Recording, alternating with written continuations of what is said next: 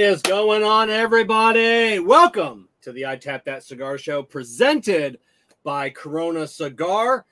There are a lot more people on camera tonight than there normally is, so let's do a round of introductions because this is also Broadleaf Bully Live. So I'm Broadleaf Bully Kevin. I'm Broadleaf Bully Jess. I'm Broadleaf Bully Kerr. And I'm Broadleaf Bully Jen. And we are the Broadleaf Bullies. We talk. You listen. We are the Broadleaf Bullies. And here's your hosts, Kev, Kerr, Jesse, and Jen.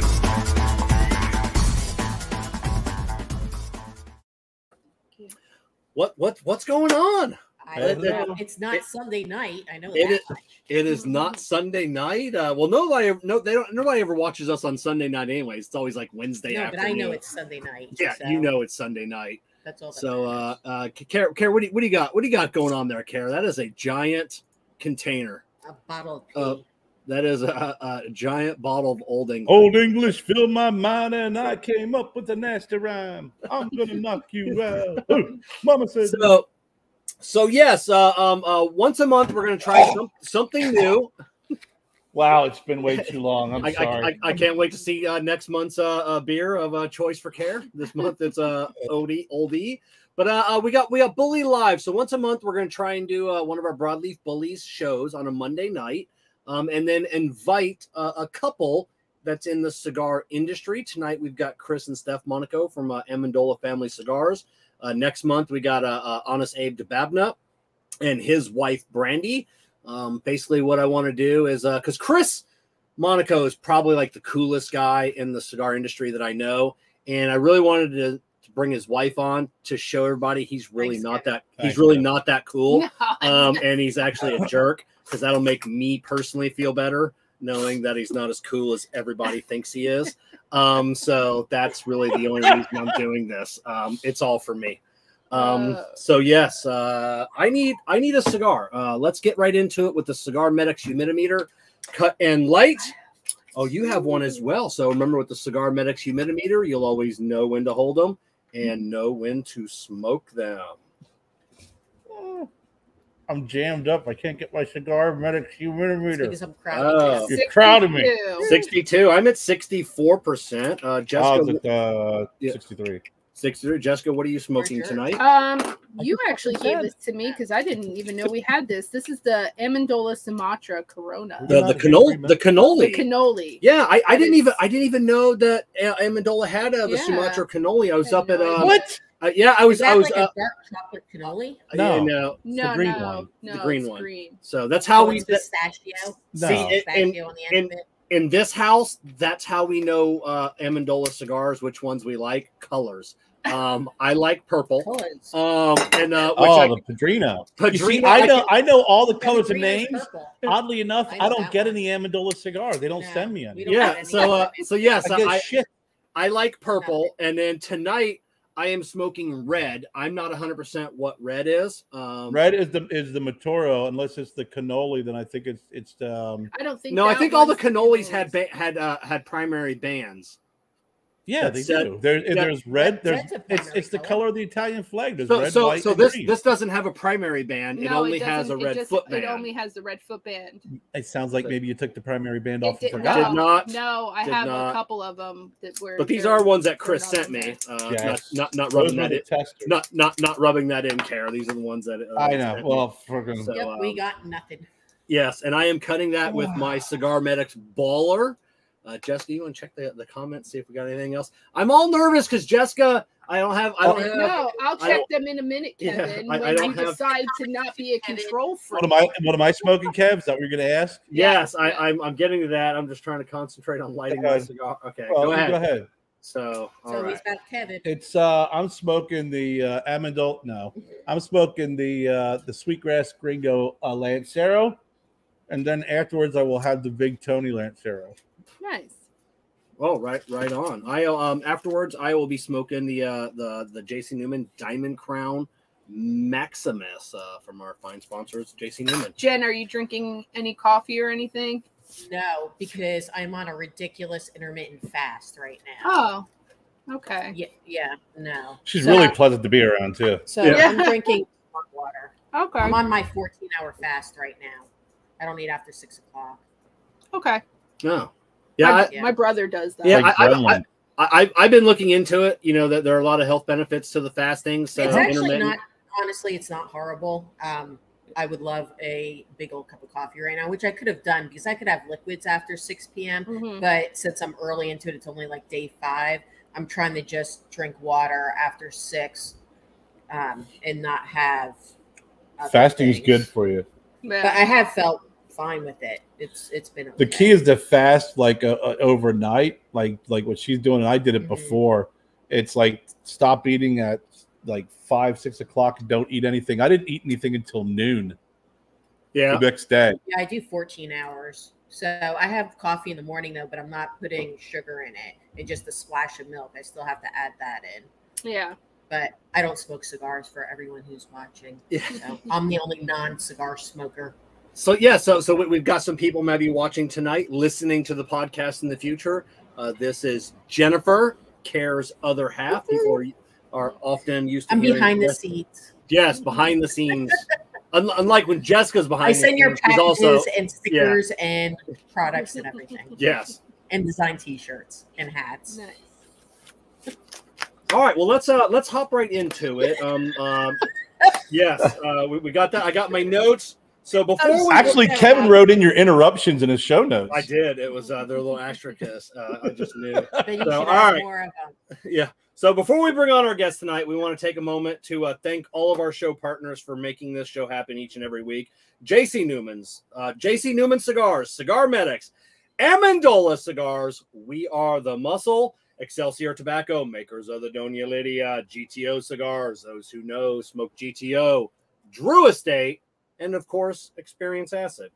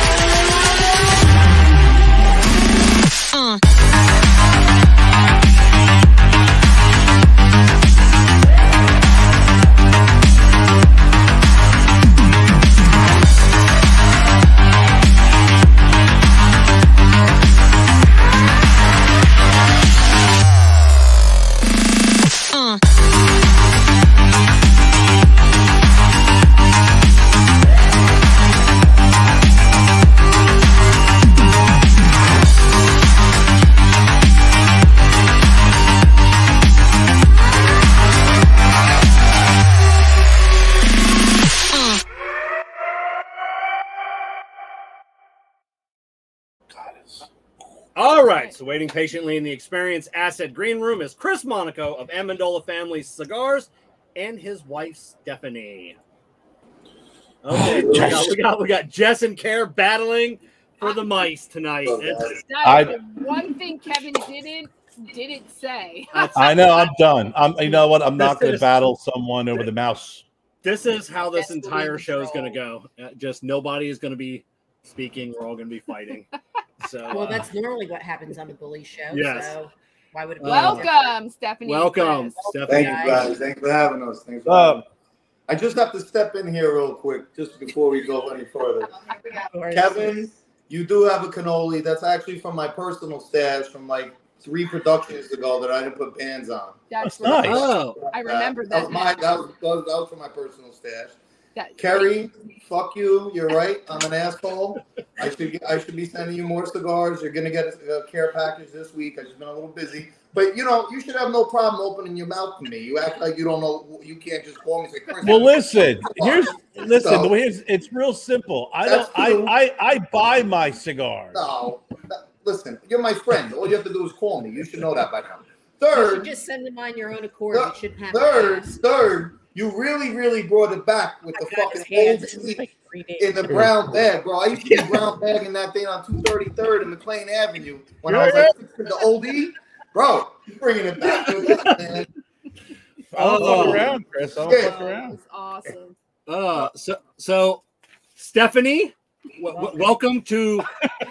This is just what happens, you know. So you have how many people from the Jersey metro area? On one screen. That's it. So what are you folks smoking tonight? I'm smoking Badrino, the purple, from what you call it. Purple. It's brilliant. It's purple. It's colored. People like colors when they don't know can't remember the names. Speak for yourself. Say I like people, colors. All people. Hey. All people. So Stephanie, what are you smoking tonight? The cannoli. Just for all you viewers out there, I'm not like a real smoker. I'm like a sometime smoker. So the challenge tonight is for me to finish this. Just gonna keep it real. So how often do you sit down and enjoy a cigar? Is it just special occasions, or do you try like once a week or so? Maybe once a month. I mean, I have a full-time job. I'm a full-time mom. We've got an 8-year-old, so I just did like a mountain of homework with her. You know, mommy, wifey duties. I don't really have time to smoke cigars all the time, so maybe once or twice a month. All right. So how long are you? I make up for it. I was gonna say, Chris, you gotta step up and give her some more time to smoke a cigar. What the shit? Yeah. That's it. Don't fuck my shit up over there, Kevin. Yeah. Oh yeah. People always tell me, it's like, oh, it must be nice that your significant other smokes, and I'm like, yeah, it's nice doubling my cigar bill. Yes, that's awesome.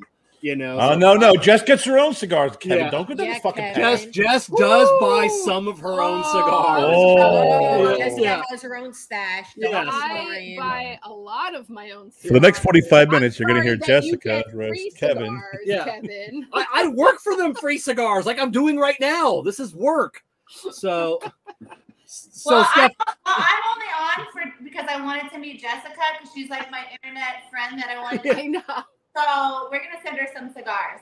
So right. Well, I had to borrow this one from her. She takes all of them. I don't take all of them. I can't help it that I buy cigars. I get cigars. Chris gave me cigars when we saw him in Miami. So when we were at Smoke Jessica Inn. Doesn't have time to smoke cigars like you do, Kevin. No, nor do I want to smoke that many cigars either. Sometimes you smoke like 4 or 5 a day. I was getting at one point when I was still on my crutches, I was smoking 8 a day. Ugh. Oh my God. That's a problem. Yeah, oh my God. I'm not gonna lie, I'm up to like 4 or 5 a day now. I mean, that's my regular. You know, it was to the point where it was at number 8. It was like the first cigar of the day. It was nothing. No effect, no nothing on me. Well, yeah, because at that point your palate's fried, bro. By the time you get to 4 or 5, you're smoking just a smoke. That's all it was. So, Steph, how long have you been smoking? Did Chris get you into cigar smoking, or did you come from a lineage of cigar smokers? Oh no, I've never been a smoker. I just decided if you can't beat them, join them. And so I dabbled when we were in New York after I had our daughter, and he was out at the cigar lounge, and he would bring me these. What were they called? The nub. Yeah. Oh yeah, cafe nubs. The little nub ones. Yeah. So he would bring those home for me, and I would have them. But I mean, like I said, I'm not really like a true smoker. Those little nub cafes are good. Yeah, those nub cafes are awesome. Yeah. Chris, you got to get Jeffrey to roll her some coffee. You know, next time he's making some what? Well, he does the apple pie moonshine. Yeah, he does the apple pie. He does the. Okay, no, he gave me one, and Chris smoked it on me. I remember he gave me one for Thanksgiving or something last year. And he smoked it. I didn't get to smoke it. Because you were sitting on it too long. That's what happens, man. I sat on mine for a while because when I first ordered, when he finally made them and I got mine, they were potent. So I let mine sit for a little bit, and I finally smoked one a couple weeks ago. Oh my God, it's fantastic. That cigar is so good. Yeah, the bourbon barrel. We do a couple of things. we're trying to get bourbon barrels and ferment like a lot of our tobacco in there, like the ones that will, you know, we roll for events and stuff like that. Yeah. So we make that. We'll get old bourbon barrels, we'll get shit like that, and then we like to let them sit for like, we'll let them sit in there for like a month or two. Nice. So. Well, whatever you guys are doing, it's awesome. Those were freaking amazing. We got a long way to go. We appreciate, you know, you guys supporting us from day one. Kerry, since day one, since me and Jeff linked up, man, he's always been a proponent of, you know, always having our backs and you know, supporting what we're doing. So I got nothing but love for everybody on this screen right now, man. Yeah, you know, and that's one of the reasons I wanted to have you and Steph on, because you have been supporting Jess and I from the beginning. I feel like sometimes like we, you know, the four we come up together, you know, so it's like, you know, we weren't really that big when you guys really weren't, you know, starting off. We were all just kind of like doing our thing, and plus you and Jeff are kind of tough. So now I can say I got a guy. Like I now have, like, from the movies, like I legitimately have a guy now. So he's right around the corner. No. That's it. But like, don't mess with me. I got a guy. I got a guy. So how long? I'm just. Go ahead. How long have you and Jeff or Steph been married? We're gonna start off. We went through all our. We're gonna start off with our. Chris, how long you and Jeff been married? How long you and Jeff been married? How long me and Jeff been married? Yeah. Well, me and Jeff been together for 4 years now. Jeff's the gumad, just so you know. Yeah.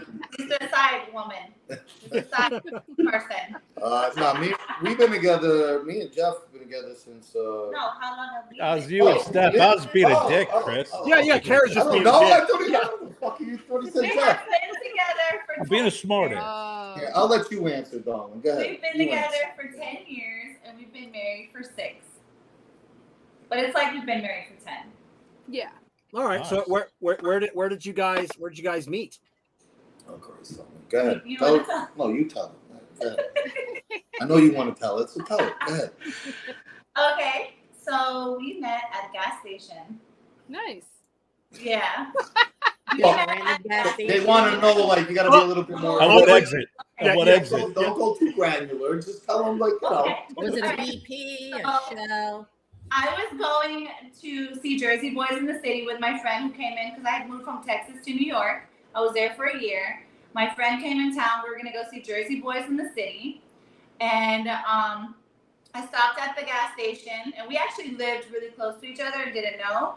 And so I stopped at the gas station to get a Rockstar energy drink. And he was walking into the gas station as I was walking out. And he was playing heavy metal, Lamb of God specifically. And so I was like, woo, with my hands in the air. And I get in the car and I'm like, this guy's going to ask for my phone number, but we don't have time to stop because we're going to miss the train.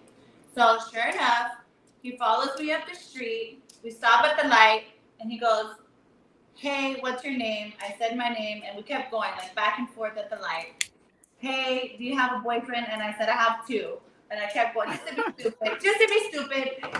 And then I kept going. Can I be one of them? Maybe. Kept going.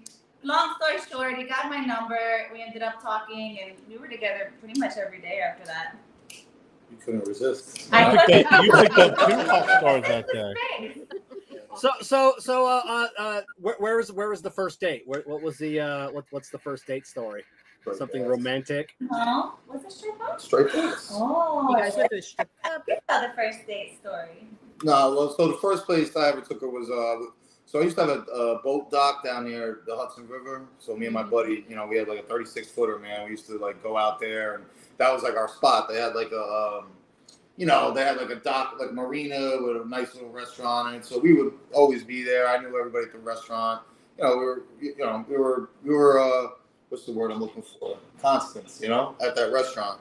So it was, it was right on the water. It's right overlooking the Tappan Zee Bridge. So I figured that would be the first good place to take her. And nice.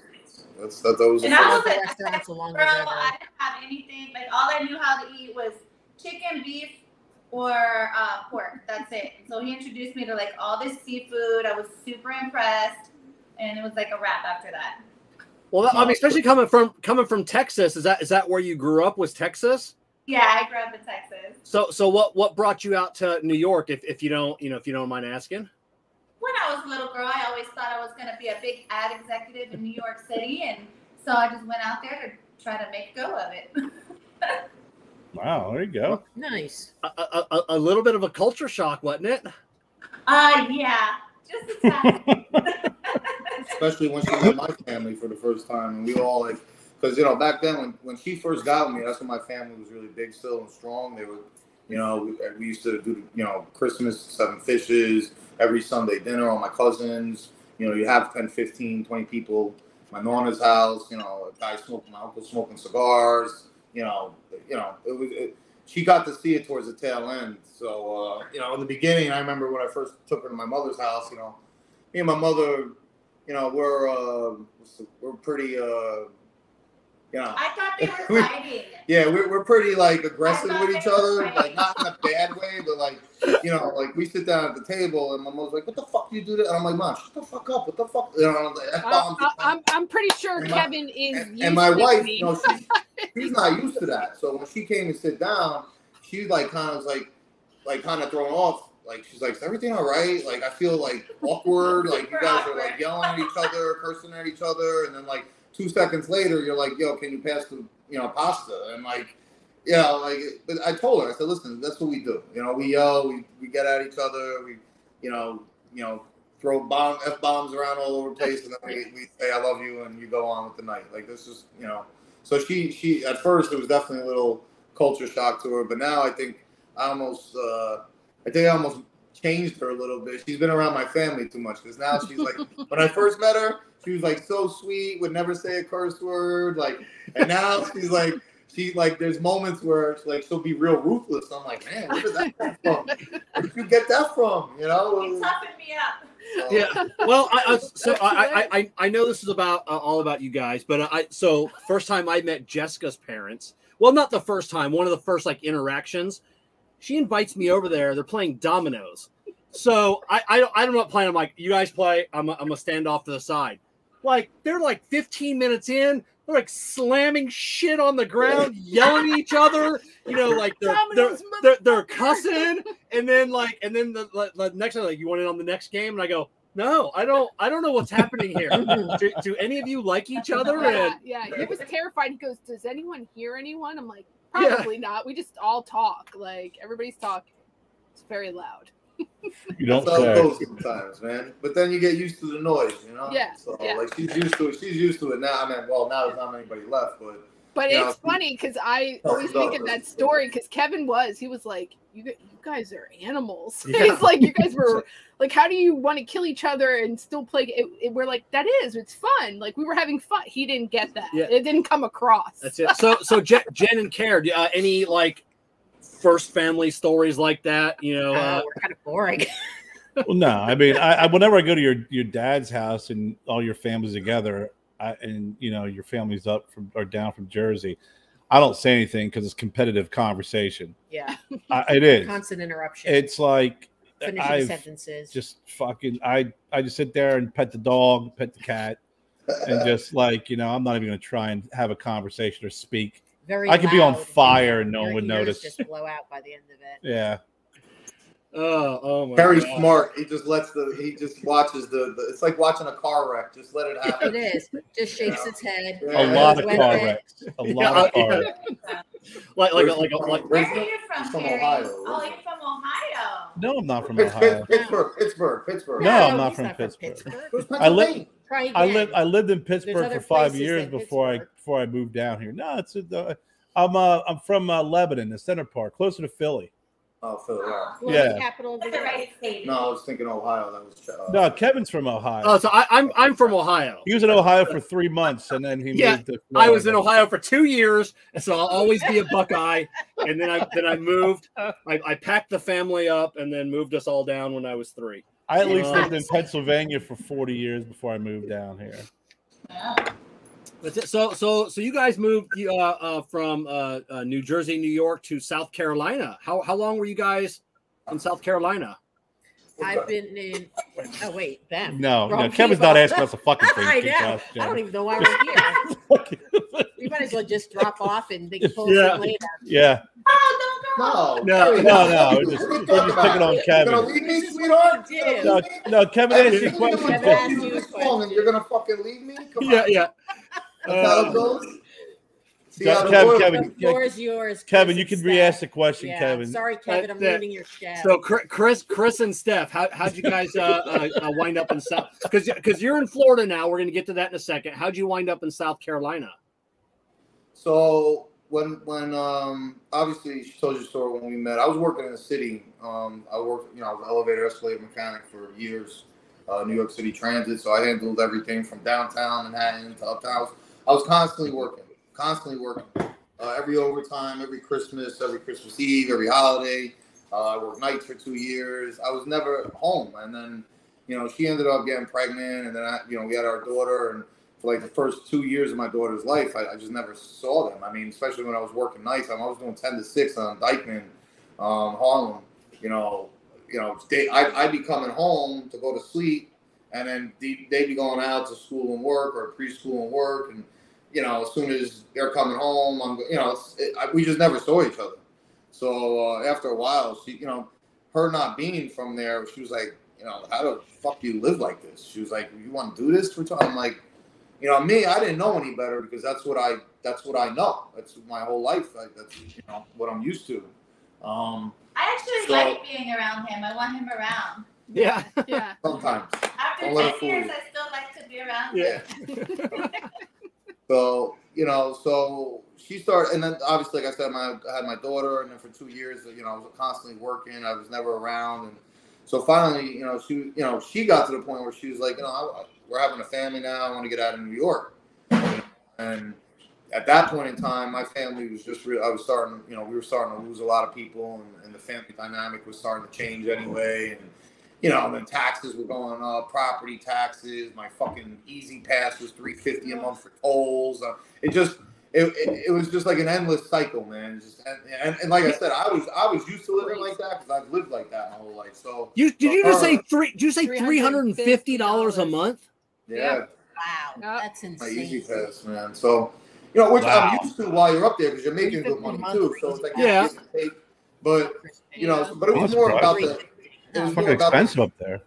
Yeah, it was more about the free time though, and like being around more, and not just because that's the other thing, man. There's a lot of guys that I work with, did 20, 25 years in track or under the ground, and they trying to get up their annuity, they're trying to up their pension and all this shit, and they're miserable. And then I mean, no shit. And the guy that I work with, he was waiting to retire, and I would always tell him, Kenley, retire. He's like, nah, I get bored. As soon as he retired, I left, he retired. I finally got a call from my buddy like 2 weeks after I left. And he's like, yeah, Kenley retired. I'm like, oh, that's awesome. And then I got a call like a month later that before he even got his first check, the guy dropped dead. So, like it started to really click to me where I was like, man, like, life's more, there's more to life than just working every second and hustling and worrying about money. And, I'm at a point now in my life, listen, you always want to make more money. You always want to become more successful. But, I'm happy where I'm at. Like I don't need to make, 130, 150,000, whatever a year.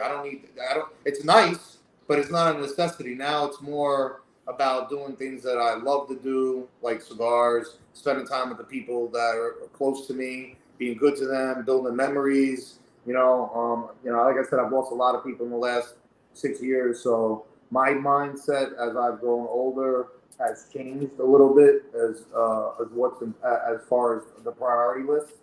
And as I'm getting older, I'm finding that time, moments, memories, the people that you surround yourself with, and the moments are more important than things and money and material shit. And people get really, listen, it's good to be successful, it's good to be hungry and self-motivated, but you can't let it consume you. And I think for the first time in my life, I'm starting to realize what's really important. Great. So and it's great because like I could call our daughter in here right now and ask her Name one thing that you've done that your daddy has missed, and she wouldn't be able to name anything. I don't know how he does it. I have so much respect for him. Some nights, he doesn't get any sleep. He's doing all these things, and he still shows up for everything for our daughter. That's beautiful. So I'm gonna, Kevin, I don't mean to derail your questions. No, go right ahead.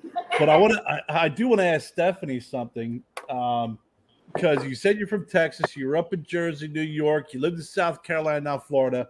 What's your favorite place, or how would you rank those areas and why? Well, my natural answer is something that I know he's gonna roll his eyes at, but I'm gonna say it anyways. My favorite place is wherever he is. We could go to Arkansas. I'm telling you, no, I shit you not. I can go anywhere. I could. I love that. Why can't you answer questions like that, Jen? Jess, would you answer that if Kevin asked you? No. What's your answer be? You could tell me anywhere in the country, and I will figure it out. And I will find the food, and I will find the nail shop. I will find it. But my favorite place is with him. Yeah, that's your home. So lucky. He is my home. Jess, yeah, that's your home. But that's your home. I mean, I understand what she's saying, though. To me, it doesn't matter where we live. But Kevin wouldn't move. Yeah. Like, What's I that? would move wherever. You're complicating this for them. Okay, just tell them. For me, it would be South Carolina, Massachusetts. I didn't ask you. My wife is very I'm very cheesy. She's very I'm all cheesy. about love. Straight. You see that? You know what I love about that, though, Stephanie? You answer the question. You say it's anywhere he is, and Jen goes, it's South Carolina, Massachusetts. South Carolina, not once was there ever where Carrie is. It is where you are. Never fucking Massachusetts. That was never. we don't South Carolina. Yeah, we don't do a lot of love on the Broadleaf Bullies. We don't. Show Yeah, love. we don't do a lot of love. But listen, he told me to be myself, and I'm yeah. Yes. That's what we when want. we meet in person, I'm a hugger. I love people. If I love you, I love you. If I don't, I just won't talk to you. Right here, I love that answer. But of the 3 states, of 4, because we moved to North Carolina first, and then we moved to another house in South Carolina. So I would probably have to say Florida, because we have a beautiful house here. I have access to it. I love Spanish food because I grew up in Texas, and I'm probably gained like 10 pounds since we moved to Florida because I can have any kind of food that I want, and food is my love language. That's actually how he got out of the friend zone. Is he brought me food? He brought me food. Nice. Instead of bringing flowers, he brought her, some fresh bread. Not a lot of good food. Yeah, I'd go for that. Yeah. Not a lot of good food choices in Rock Hill. No. Yeah. So terrible. The food's so horrible in the Carolinas. I'm sorry, it's awful. Grits. So you're fairly new Floridians. You guys been what, about 6 months now? 9 months? Yeah, about like 8, right? Yes. Well, February. Yeah, we went corporate house in February. February. Yeah. February. Well, you were here, but I didn't come down till what, March or June, right? I can't even. Like 2 weeks later. Yeah. Yeah. So yeah, probably about like 8 months, something like that. So is there something you guys miss from New York, New Jersey, and then South Carolina that you can't get here in Florida? Be it food, atmosphere, just anything. I miss. Oh, listen, man. New York's my home. There's just something about I'm in Westchester, Yonkers, the Bronx. Any of the 5 boroughs. I have my spots. Growing up, you remember when you were a kid going by. You have those weird memories of you going with your mother here, your grandmother. So I always get nostalgic when I get back home. I mean, it's my home, man. It's where I was born and raised my whole life. So, but I get like that with New York. I have to say though, like with North Carolina, it's different because for me, the hardest thing for me was to move out of New York. So once I moved out of New York, that was really like pulling the Band-Aid off. Like after that, I could leave anywhere because my roots and my, perception of where I come from and, what makes me tick and all that comes from New York. So once I was able to leave that and let that go, I can move anywhere after that. Like I have no connection. There's no emotional connect. Like not to talk anything bad about, I love all my friends in North Carolina, South Carolina. It worked out great for the time being. It was a stepping stone for me to get out of New York, because like I said, that was the hardest thing for me personally. But I don't have any real ties to the Carolinas. So for me to leave, it's not like, oh, I had 20 years of memories. My families were there. I remember growing up and so I don't have that. I mean, for me, it was just a place that, was a stepping stone that we stopped that helped get us to the final destination. That's kind of the way I look at it. It was a great experience. I have a lot of friends, and people that I built relationships with in North. I mean, shit, if I would have never went to North Carolina, me and Jeff would have maybe not met. Which is even weirder, because me and Jeff literally come from the same area. Like we know some of the same people, you know what I'm saying? Which we never met at home growing up in the same area, and we're the same age. He's a year younger than me. But it had to take coming down here and then meeting through a mutual friend. So I mean, everything happens for a reason. So I don't ever want to say like, oh, I regret this, or it was good for the time that was meant to be. You know what I'm saying? But it's good now. Now we're on to the next chapter. Tough to leave that local Waffle House in Rockville. The food was so bad. So Steph, I mean, being a foodie, what do you miss? Anything from Texas or New York or even South Carolina that you can't get like food wise or anything down here? Oh, no, food was an upgrade, man. Food was an upgrade. Food in general, I'm sorry, was an upgrade. So Italian Castellettos in New York, I probably miss that the most. That's probably the best restaurant my boy Paul's restaurant ever. He took me there for my birthday, my 30th birthday. I just turned 40, and he took me for my 30th birthday when we just met. I was 29 and I turned 30 like a month and a half after we met. And so I miss that restaurant. But I mean, other than that, I mean, I can get everything here. And I'm telling you, this man makes like the best Italian food ever. Like homemade meatballs, homemade pasta, homemade sauce. I didn't even know what broccoli rabe was until I met my husband. Mm-hmm. And now we have an Italian market out here. It's great. You can get super sauce. I didn't tell you, I bought homemade mozzarella this morning. I call it mozzarella. He calls it mozzarella. It's mozzarella. When we first started dating, I tried to like play it off, and I was like, "Oh, mozz." And I'm like, "Listen, I'm gonna keep it real. I call it mozzarella." Most people do. Yeah. I told her, I said, that's fine. Just don't ever say it in front of my grandparents. Yeah. Oh my God! Yeah, I'm definitely a mozzarella. Like I emphasize mozzarella. Actually, I throw an A. Yeah, there's no like, in mozzarella. It's like he calls ricotta cheese, not ricotta. It's called ricotta. It's ricotta. No, it's ricotta. Yeah, I can tell you that's my favorite. He could just whisper that in my ear all night. He says ricotta. I just like melt. I don't know what it's about that word. You try that tonight, Kevin. I mean, Kevin. Yeah. Jessica hates ricotta. I do not. I do not. I don't like to eat it, but I like to hear him say it. Oh, yeah. Okay. Yeah, I'm not a fan. As Chris pours another drink, he's like, let's get this shit show going here. What did I get myself into? Jen loves to cook. Jen cooks these amazing dishes that Kevin and I get to see pictures of. Oh yeah. Yeah. We need to get together, everybody. I know. My kitchen's my fortress of solitude. That's where I like to be. Put music on, cook. I don't do baking. I don't like precise measurements. So the same dish, if I repeat it, it may be a little bit different to taste, but it's still. Because you do everything like you don't go have a recipe.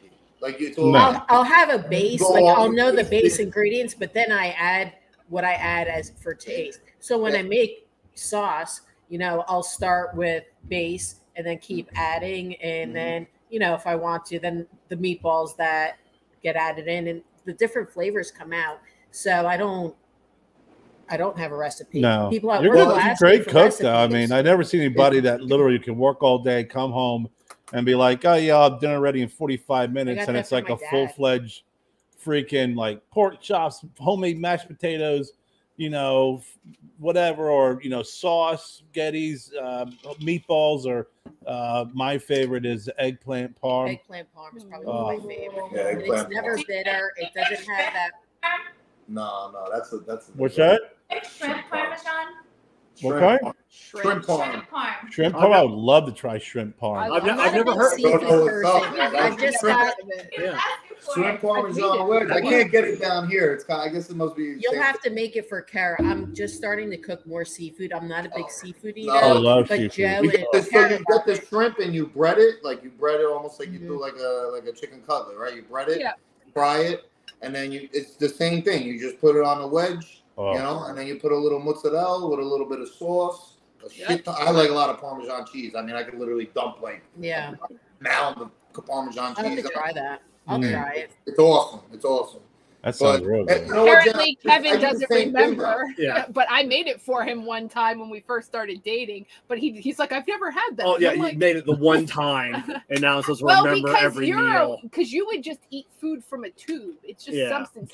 You don't Kevin likes his frozen pizza and chicken. Kevin's food pellets. Yeah, well, it's funny, Jen, that you were saying that like you don't have the measurement. It's the same thing when my sauce and like everything. When I make meatballs, I don't have like a ingredient. You know, no, I go by. Like my wife, like she'll ask me, she'll be like, "Oh, how many teaspoons?" I'm like, I don't do it like that. Like I have like that. I'll have my base. I know what I put in there, and then as I'm going, I'm like, "Oh, that needs some garlic salt," or "Oh, that needs salt," or it needs meatballs specifically. I go by touch and smell. Yeah, that's the best way to do it. That's the best. What's your signature dish? Like your thing to make? I honestly couldn't tell you because I'll do everything from different meats to different pasta dishes. I don't know what my signature dish would be. I'm an excellent griller. You got to ask Kerry that question because he's the one. I don't know. He doesn't want to get himself in trouble. He doesn't complain. It's very rare that he says, I don't like it. I'm very critical. When you talk about signature dish, I think it's the thing that you make the best and is really good. And I think that your eggplant parm, she takes these these little what are they called? This word. That's why I'm looking for you to interrupt me. A ramekin. She takes a ramekin and then she'll do the eggplant, you know, to bread it, deep fry it, and then layer it. Put in the sauce. Put on the eggplant. Put some mozzarella on, and then the eggplant, the mozzarella sauce, and then puts it in the oven and bakes it. And that is freaking dynamite. I'm a cheese freak, so I'll do. I'm the same way. I like it super like fluffy. I hate when it gets clumpy and dry. Like I'm a big cheesecake fan, and we have a pizzeria right down the street from us, Anthony's. They actually get their cheesecake from Junior's. Oh, okay. In this city, so that's just like they make great New York pizza, and then I have my Junior's cheesecake when I'm not on a diet. I'm a big cheesecake guy too. I love cheesecake. It's funny you're gonna laugh, but my favorite cheesecake is the Italian cheesecake. You know, I don't like it. Oh, I love it, bro. I don't like it. That and tiramisu are my two favorite desserts. Oh, I thought you were gonna say that's mine. I thought you were gonna say you didn't like that. That's Jess's favorite dessert. I love it. It's probably tied for first. Those two. That is a tough choice. That is one of my most. Kevin, maybe Chris could give you a recipe for chicken nugget parmesan. Yeah, that's it.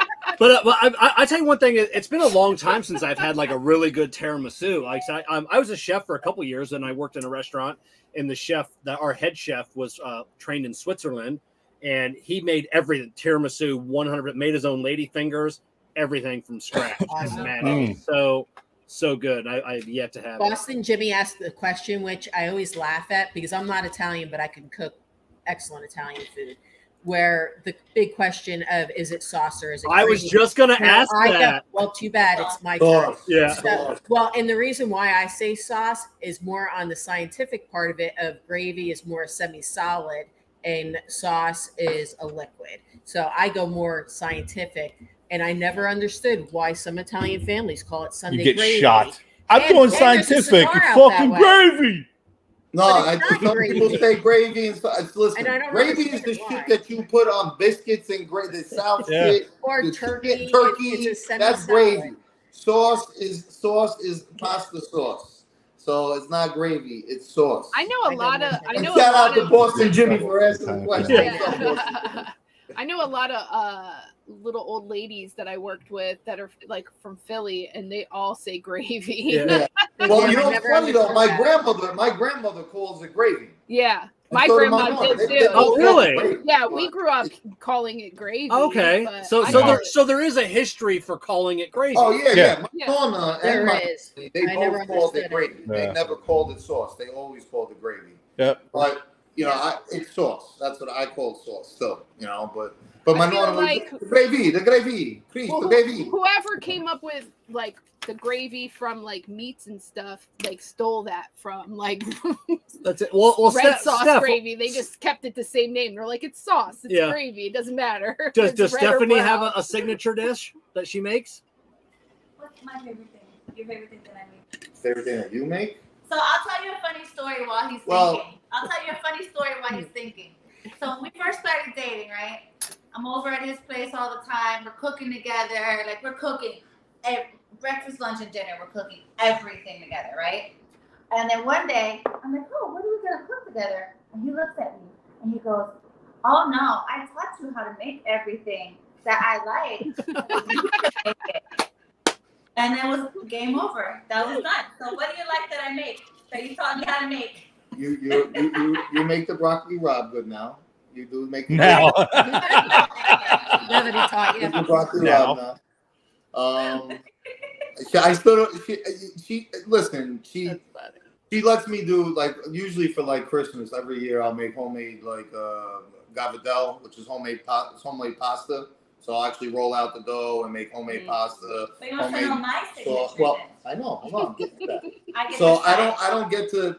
Like she still makes me do most of that. So it'd have to be something that like Thanksgiving dinner. Oh, she makes an awesome. So turkey. We met in April. And that July, the green bean casserole. Yeah, man, that's just good too. That July, he was like, "Oh, I feel like having Thanksgiving dinner," so I made him Thanksgiving dinner in July. Nice. I made Thanksgiving dinner around. Yeah. He loves like turkey, all that stuff. It's weird. Like she like the Italian stuff. She makes well now, but honestly, I taught her most of it because I didn't want to do it anymore. So, but a lot of the American, like American dishes and stuff like that, like she makes really good. What was it? I'm not big on it, but it is good when she makes it. She makes a lot, and she makes very good Mexican food. She's the whitest Spanish girl you'll ever know. Like she speaks fluent Spanish. No, I do. I speak fluent. She's from Texas, so she's real good with like making like homemade pico de gallo and homemade tacos. So I really should have been a Latina, but I'm not. Now, Chris, has that been she speaks fluent Spanish? Has that come in handy? Because you're dealing with a lot of Latin American countries, So I've actually have used her on 2 separate occasions when I had to deal with like my box guy. A couple times I've had to use her. Yeah. I keep trying to teach him Spanish, but he doesn't want to learn. So. It's not easy. Why am I going to learn? I got her. That's it. He's getting old. He's getting old. Too old to learn that shit. Hold on a second. That part of Bridesmaids where the lady's making the speech and she's like, in the escuelas, that's my husband. Yeah. What is gator sushi? Oh, Boston Jimmy. You gotta explain. Gator sushi. I guess just sushi made out of gator. It has gator in it. It's I've had that. Gator sushi? All it is, they just the meats that you put in a roll. I've had it with chicken. I've had it with gator. Huh? Yeah. Different. I've had gator before. Yeah. Oh, he said a joke. Yeah. Oh, I actually have had it though. It's not a joke, Jimmy. Yeah, I would imagine that they do have it now. Yeah, I've eaten gator before, but never like that for the Floridians. Yeah. Yeah. Now what about? Now what about it's like iguana. Oh yeah. I've had gator before. Yeah. They had a restaurant called Papadel, and they had gator. I've had gator before, but so, I don't know. What about I know Jen and Kerr are huge coffee nuts. What about coffee? Is that something? Being New York, that's what you think about: coffee, pizza. Are you able to get good coffees down here? Oh my God, there's this coffee that Christopher orders. You cut off Kerry and Jen. They were going to answer a question. No, I didn't ask. He was using us. He was using us as a. We were a conduit to you guys. This is what happens. You bring them on, you get them started. This is what happens. You can't. The reference. He's like, Kerry and Jen are good coffee people. Now we'll bypass them and ask you. Bypass us. I knew that was going to go into a coffee talk because I know Kerr and Jen, you were both, you know. The level of coffee down here, is it the same as up north? So what's the coffee Chris orders you were saying? Yeah. It's called, of course, espresso. no, it's called Bada Bean. Oh, Bada Bean. That's my guy, bro. Bean? Yeah. It's so Bada good. Bean. I've seen that online. Yeah. Of course, you would order something Yeah. like that. Jersey style coffee. Shout out to Andrew, owner of Bada Bean. Yeah, I've seen that online. Is it good? No, it's good. It is. The blend is good, and the bold is good. The blend is more medium, and then the bold obviously stronger. It's bold, but it's good. It's really good coffee. You guys should give it a shot. Andrew, actually, very well. I sent him some cigars, and then we had I guess there was a post with our cigars and their coffee and all that stuff. So cool. We want to get something going with them, man. Yeah, Jen hates all coffee right off the bat. She's just that. I have tried so many ones and have paid ridiculous prices for coffee beans to be shipped here, and they've been probably some of the worst I've ever had. So I just give Bada Bean a shot. If you don't like it, then come yell at me. I'll blame you, Chris. The best coffee we buy. No, the best coffee we buy is Starbucks online, and the stuff that falls off the truck in Jersey and New York. I'm able to get 6 bags of pound each for less than $6 a pound. It's awesome, and they're fresh because the use by date isn't until the end of December 2022. So I'm saving money. Freshly fell off the truck. Oh, and the beans are perfect, nice. They grind perfectly because we only use whole beans, and I am a huge coffee snob. What cigars are to you guys is what coffee is.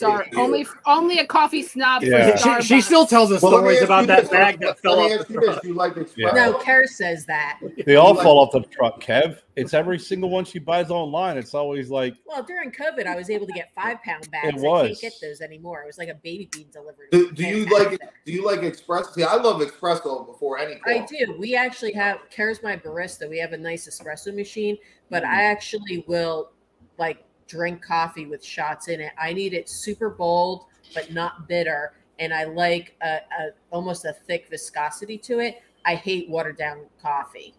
You gotta have a little froth. It's got to be a little frothy, like this. Yeah, it's really. I love an awesome cup of coffee. So we have multiple coffee brewing devices and then some. Well, you know what's funny is Jen didn't realize this is espresso beans. The darker the bean, the less caffeine there is.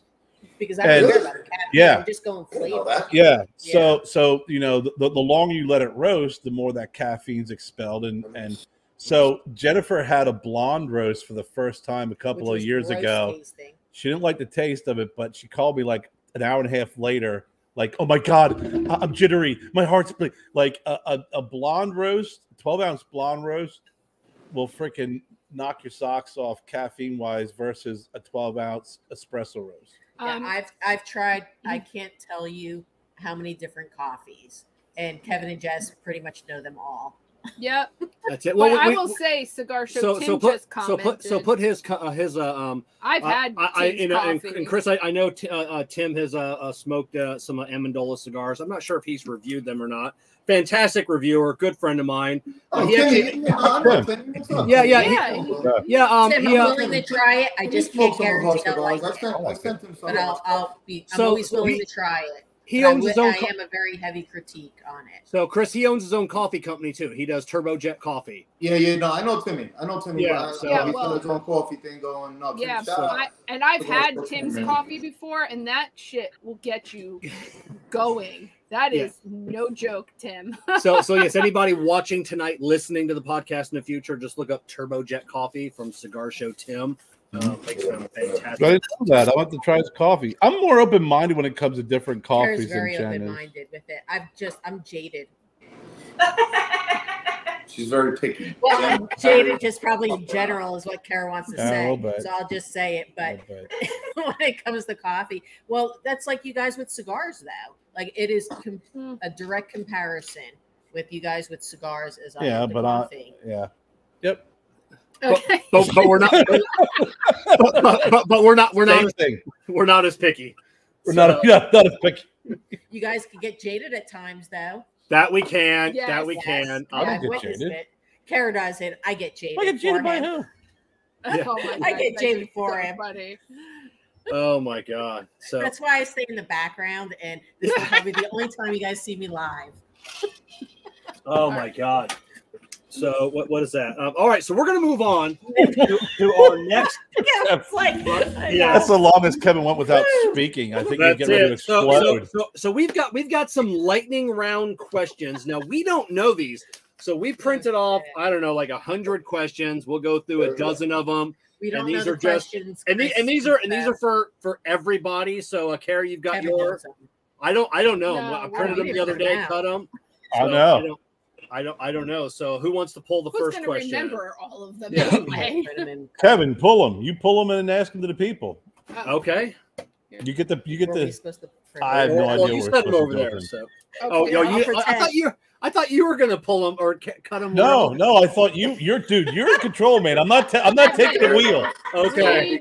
I learned my lesson a long time ago between our battle of the freaking of the banners. So okay. So what is everyone's favorite drink, or what is their favorite drink? So what we're gonna exclude coffee. So we're gonna go anything else. We'll say spirits. Well, it doesn't.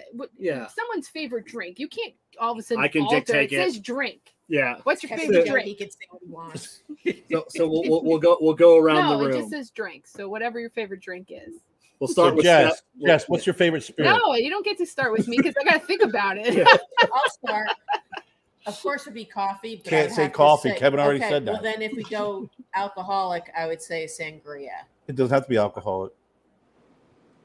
Don't let Kevin put guardrails on your answer. Then Arnold Palmer, it's guardrail, Carrie. Iced tea lemonade. But I would actually, if we're gonna go alcoholic, then I would say sangria or mimosa. Yeah. I like the fruity drinks. All right, Kerr.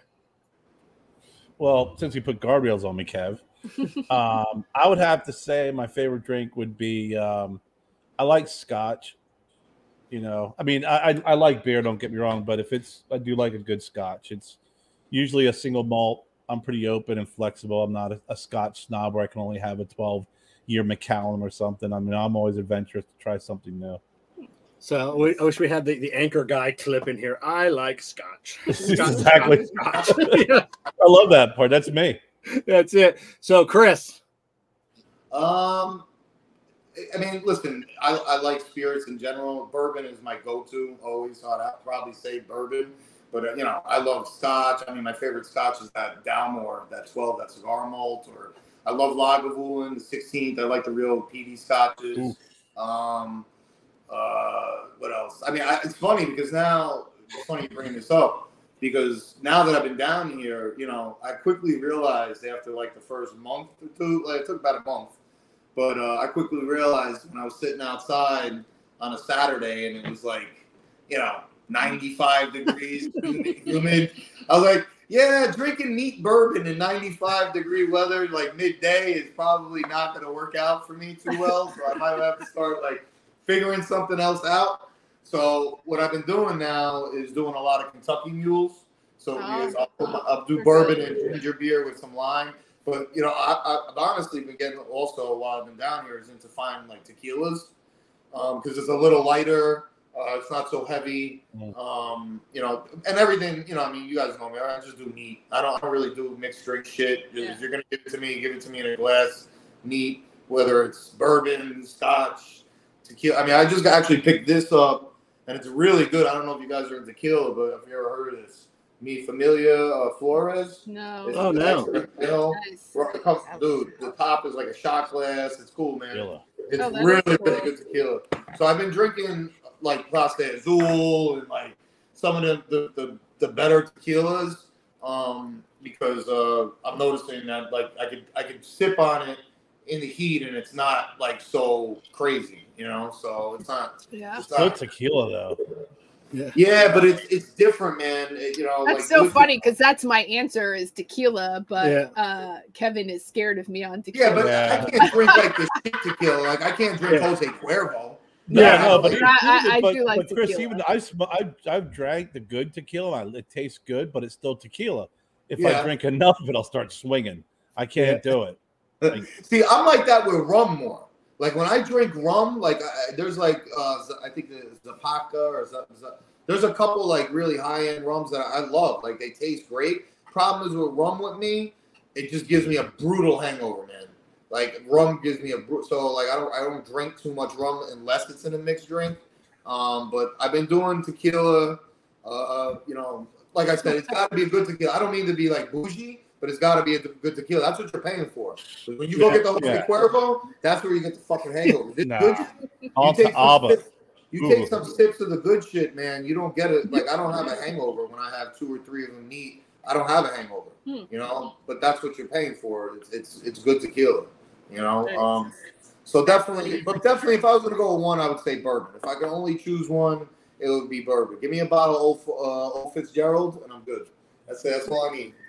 Stephanie, what's yours, Stephanie? Well, I love a good 19. I'm just kidding. I like any white wine. Yeah. All the wine. Listen, I'm the easiest person in the room to keep happy. Just give me any white wine. I'm fine. I can give you the cheap stuff, the expensive stuff. I'm not like. I do like the Clase Azul that he buys, though. Yeah. He doesn't let me have a lot of it because it's like really strong. No, I would say I'm the easiest one in the room. Yeah. I like Bacardi and Diet Coke. That's oh my it. God, that used to be my favorite. Bacardi and Sprite used to be my signature drink. Yeah, but that's literally all I drink. I don't ever drink anything else ever. Oh my God. So it's funny when you come down, we'll get a big thing of Bacardi. Yeah. I would probably have said moonshine normally, but it's not something I really drink as often as I once did because Kevin is Bacardi and Diet. So, I mean, that's all we really ever have in the house. But I do drink a lot of wine, so I'll just say all the wine. So there's I like wine. I drink moonshine a lot. So here, I was gonna say because I got about like 12 fucking mason jars that I'll take some. So well, it's funny. I did a favor for one of my friends. I'm not gonna get into it, but I did a favor for him. And like 2 weeks later, he came back. He's like, "Yo, bro, you're big time for that." So he came back with literally he was in the Carolinas. He was a Southern boy. It's like gasoline. A case. Oh, it's awesome. I'm like, bro, this is gonna last me like until the end of time, bro. There's no way in hell I'm gonna drink, 12 big mason jars, like straight clear. You might straight clear. if you drink. It's like probably 160. Well, you guys forget I lived in North Carolina for a really long time. That's how I got in. I fell in love with moonshine. So here's a. You were using it as hand sanitizer when COVID hit. I was using this question. So here's a moonshine Jessica story. So we go up to North Carolina to see my buddy Butch for the first time when he moved up there. So so we were up there, and he like, you guys want anything to drink? And he's like, joking around, like, I got some moonshine. Jessica's like, I like moonshine, and he's like, no, this is like real moonshine, not like the shit you get like on ABC. He's like, this is literally like it was brewed 2 houses down. Yeah. Like in moonshine, the woods, like where they got in the woods. So he goes, gets the container. I remember smelling it, and I'm like, God, I almost died. So Jessica takes a sip, and then he's like, be careful with, and then she's like just drinking it. It's just like, and he's like looking at me like she's gonna die, and she's just like drinking this moonshine like this 100-year-old backwoods. And it was. You impressed Butch that day. Yeah. So it was but yeah. I definitely come from a family with cast iron stomachs when it comes to some hard liquor. That's the kind of moonshine when you have that paper cup. I remember I was at a place and they had moonshine and I was drinking something. I handed my paper cup and he's like, no. Yeah. No. Go get a coffee mug. Yeah, something. Yeah, my one friend Shani, when she first like came, like, we were like just became friends, and we were like, oh, let's have some drinks, and we were hanging out at my house, and she's like, oh, what do you got? I'm like, I got moonshine, and she was like, I can't drink this. How do you drink this? Like, she's like, she tells people all the time, she's like, yeah, the first time I ever hung out with Jess, she like only gave me moonshine to drink, and she thought she was gonna die, and I was like, sorry. But yeah, since I haven't lived in North Carolina in forever, and like we don't get it often. We had a buddy here that was making some, but yeah, I haven't had it in a while, and you buy it in the store. It's like not the same. You know? That's the weak store. Yeah. Vodka. Yeah. But I will say I am a huge, like, I do like wine, but I'll just say all the wines because I'm not picky. Yeah. So I like all the wine. All right, so next question, Jess. You pull. I gotta pull a question. You pull one out. All right, here. You read them though. Okay. Sure. This was a big one. What is the biggest way that your spouse wastes money? Oh my God. Let me count the ways. I don't even think I can count on. Well, if he gives me my credit card, then I could give me his credit card and buy whatever I want. What's the next question, Kev? I think Carol answers it. Yeah. So I think they're going to pass on that one. That's okay. Let's pass on that one. Yeah. No. I'm not passing on it. Okay. Chris will buy every sneaker from back in the day. He will buy $500 for a pair of sneakers from like it don't matter. 15, 20 years ago, like brand new. Like sneakers that I used to see the boys in high school wear, he'll buy them off the internet. Brand new. There are some shoe Chris, guys what out size there, are you? and Chris, like he's got an extensive sneaker collection. Yeah, What size is he? What size you wear, Chris? What? What size size shoe? are you? 10 and a half, 11. 10 and a half, 11. 10 and a half, 11. Our What buddy size? Ron 10 and a half, 11. That's shoe size. guy, right? You need to talk with young Joe. He has our son. He has an amazing sneaker collection. He also does the whole online thing, and he wears the same. Well, you know what happened was, okay, so let me just defend myself here. I'm going to defend myself here a little bit. You don't have to defend yourself. I don't see anything wrong with it. If that's what you love and you collect it, so be it. That's because Jen's got a shoe fetish. All right, listen. Fucking museum. The reason, all right, so the reason Worn is shoes. I've always been a Jordan 11. That's my favorite sneaker, the Jordan 11 with the patent leather on it. So when I was a kid, I couldn't afford those. You know, when those came out, I was like 14, 15. You know, I was working, but I couldn't spend $200 on a pair of fucking shoes when I was that age, so now that I'm older and I work hard and I hustle and I'm, at a point in my life where I could afford it, I was like, fuck that. I'm buying them. I don't give a fuck how much they cost, and I'm going to get them in every fucking color. Nothing wrong with that. Good for you. So I couldn't afford them when I was a kid. So you can see them? What is it? You have them like displayed. Do you have a walk-in closet so you can just see? Yeah, I got a walk-in closet, but they're just in boxes. I'm not joking. Do you visit your sneakers like Jen visits her shoes? I do. I actually admire my collection and dust them, and hope one day I wear them. He's got an extensive collection. Don't let him fool you. He's probably got like 20 pairs of like. I've had this sneaker for fucking 8 years. Just saying. What do I waste my money on? You waste your money on fucking nails, hair, and anything else. Okay, first of all, my hair is real. I don't get no fake. I'm saying getting. You didn't say you're getting. Talking about getting your hair done, your nails. Getting your hair did, Stephanie. Like, hair care.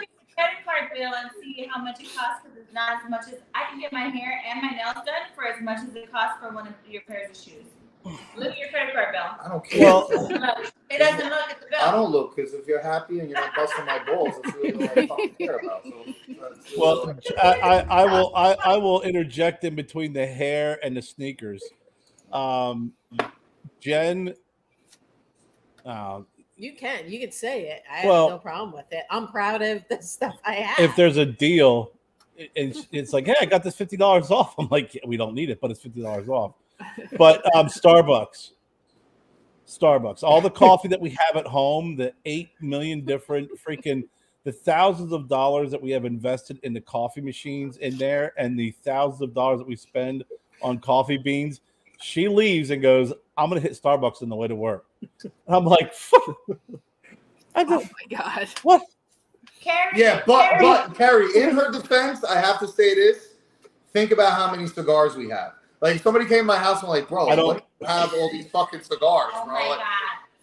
listen, everybody's got a vice. Every month, let me tell you one thing Uncle Foley always says to me. No. I'm gonna argue that point. You don't have a fucking vice, there's something wrong with you. I don't give a shit if it's some people are drugs, some people are alcohol, some people are shoes, some people are strip clubs. So everybody's got a vice. Every fucking body. Cigars, if you like it, there's no price that you won't pay. Big difference. They should call it $5, not Starbucks, because you're not getting out there without spending at least $5.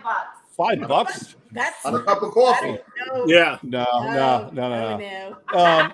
If Jennifer starts her own coffee company and can actually make coffee and make money and maybe even break even while still supporting her vice, then God love her, because that's what happens with cigars. I'm just saying. But I don't. Sorry, Kerr. I just want to give Stephanie some, some idea of how many different espresso shots she puts in her coffee. Oh no, I'm gonna get that. It builds. The price might have started at $5 and ends. Jen's drinks start at $5, and then at the end of it, it's like $9.99. Yeah, but see, we got a little in here, fellas. We got a little in, because what we can say is, listen, it's an investment. You know what I'm saying? It's an investment. These cigars are worth thousands of dollars. I could resell them. My sneakers, I could resell them, make my money back. The shit that she does, it's your hair is done. You can't resell it. You know what I'm saying? Like, you can't. It's not an investment. At least what we spend our money on is an investment. If I drop dead tomorrow, I tell her, go take my whole cigar collection and sell it. You know what I'm saying? You can make money. Go take my sneaker collection and sell it. Go, So that's the one difference. Why shouldn't she do it for herself? Well, no, that's fine. So Kevin and Jess. Kevin, Jess doesn't waste money, and that's not just me. I mean, she doesn't. I mean, there's nothing that she spends money on. No, she repurposes. I do. Upcycle. I'm sorry. I'm a little bit of like all about the earth. I'm sorry. Yeah. I have to. I just care too much. Yeah. You can reuse, recycle. Obviously, I'm not going to buy, someone else's shoes and underwear and shit. But I'm saying, like, if you can get stuff and like make it new again, why not? So Jess's hat used to be a plate. Yeah, absolutely. But yeah, no, you are very creative though. Some of the stuff, like the cards and stuff you send, is pretty impressive. Don't get me wrong. Like we buy things for the house, obviously, that cost quite a bit of money, especially because we with the addition that we did a couple years ago, and now the new edition. I mean, none of that's like used stuff. Obviously, we spend our money on the things that we feel, I guess, are worth it. Everything else is just whatever. But Kevin doesn't really waste money at all. Money into the house. Yeah, I've never heard that before. Yeah, I do buy a ridiculous amount of cigars. Yeah, but I mean that's something. But a lot of that's for like business. Well, and a lot of it is like Chris said. I collect tatuajes. Yeah, like they're going out of style, because I know when I find a good deal, I can flip them for 8 times the value in 2 or 3 years. So, but Kevin, honestly, are you ever going to flip them? No, never. So Kevin, are you like Chris used to be like, this is the last one they're ever going to make, and they're never going to make another one of this one, and I have to buy it right away. I have to buy this one, like. No. I'll find a deal, and it'll be like one box of whatever monsters from like 2013, and it's like they haven't made this in like 10 years. Like there's no way there's any of these boxes left. So I'll buy the Halloween ones. Yeah. So I'll buy it knowing that I'm never going to flip it. but you know, I'll have that in the back of my Well, mind. on paper, it's worth a lot. On paper, it's worth a lot. You're not taking those out of my humidor. Right. Well, what the nice thing is though is I think a lot of people when they go into a cigar lounge and they find like a vintage cigar or a hard to find cigar, they'll buy like one. Kevin will buy all of it. Oh yeah. He'll buy every box they have. So yeah. I mean, that is a good chunk of change. It's nothing. I said if I find like when I found those vintage Room 101s, like I didn't buy like a box. I spent like $2,200. I bought every cigar, every box in the entire store. Wow. Just so nobody else will ever have them. Yeah, but then you ended up selling some. So I have sold a few of them, but 99% of the collection I smoke through. Like those aren't ones that I'm just. You know what though? Listen, bro. At the end of the day, this is the way I look at it. You know, this is my opinion. Everybody, you know, like I said, everybody has a vice. There's things that are more important to others. Like some of the things she's spending money on, maybe are stupid to me, but it makes her happy. Some of the things I spend money on are stupid to her, but it makes me happy. At the end of the day, you know what, bro? We all work. You're not collecting a government check or asking somebody else to pay for you. So if that's what you like and that's what you work your ass off for, you go out there and you spend your money on whatever makes you fucking happy. That's my opinion, man. That's it. Yeah. See, you're not asking nobody to fit the bill and you're doing it. Well, sometimes he does. Yeah. What? Well, now, Chris, you know, I have a feeling you might be kind of like me on this one on your shoes. You know, when you buy them, I'm really not that happy. It's the thrill of the hunt. It's the hunt, and it's finding it. And it's like I have this, and so few people do. Yeah. And then you actually, once you get it, you're like, all right. Then you go look for something else because now you have nothing else to you're not hunting anything, man. So funny to me. But you know what? I never give him a hard time. I'm like, oh, that's great. You give me a hard time. I'm paying for it. I pay for it. But I never give you a hard time, though. You know, oh, you shouldn't have bought that. Like, no. She will make a comment. Like once she saw all the sneakers come to the house, and then she was like $4,000 worth of sneakers. She's like, you're getting a little out of control. Don't you think? Like, how many you see? I'm like, no, because I'm a girl. I will go to Ross and buy a $5 dress and rock it and look great. Because I have other accessories that make it look great. You know? Yeah. But like, I mean, just live. You know what he gets on me the most about is how much random stuff I buy for our daughter. That I get mad. That I would have thought you might have brought up is the fact that I spoil Wyatt. Yeah. Like, and my parents, my youngest son Wyatt, he will only eat saltine goldfish, not cheddar, not any saltine, and they're hard to find. And Kevin has actually bought boxes of like. Where it comes with like cases of them.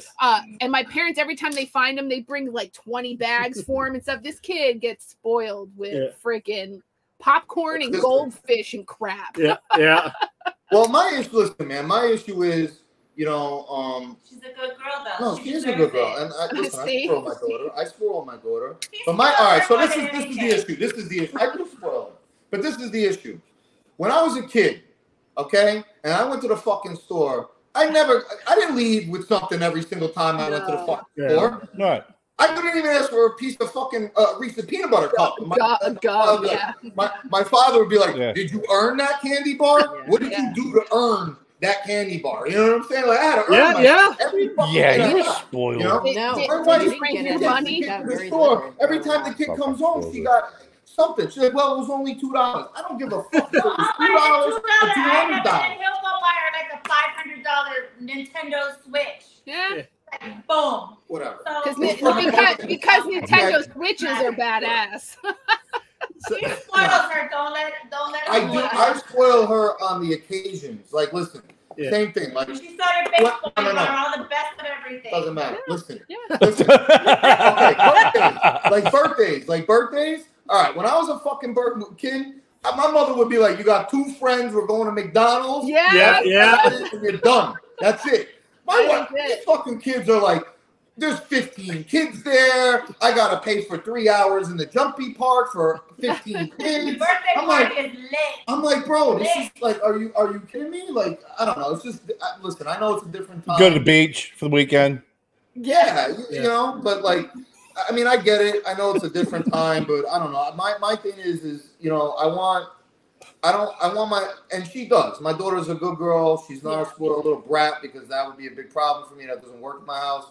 But she's a good girl. But my biggest thing is you got to appreciate what you have. And if you're not earning everything you have, then you don't appreciate it as much. Well, I also think the principle. It's not the price. It's not the price.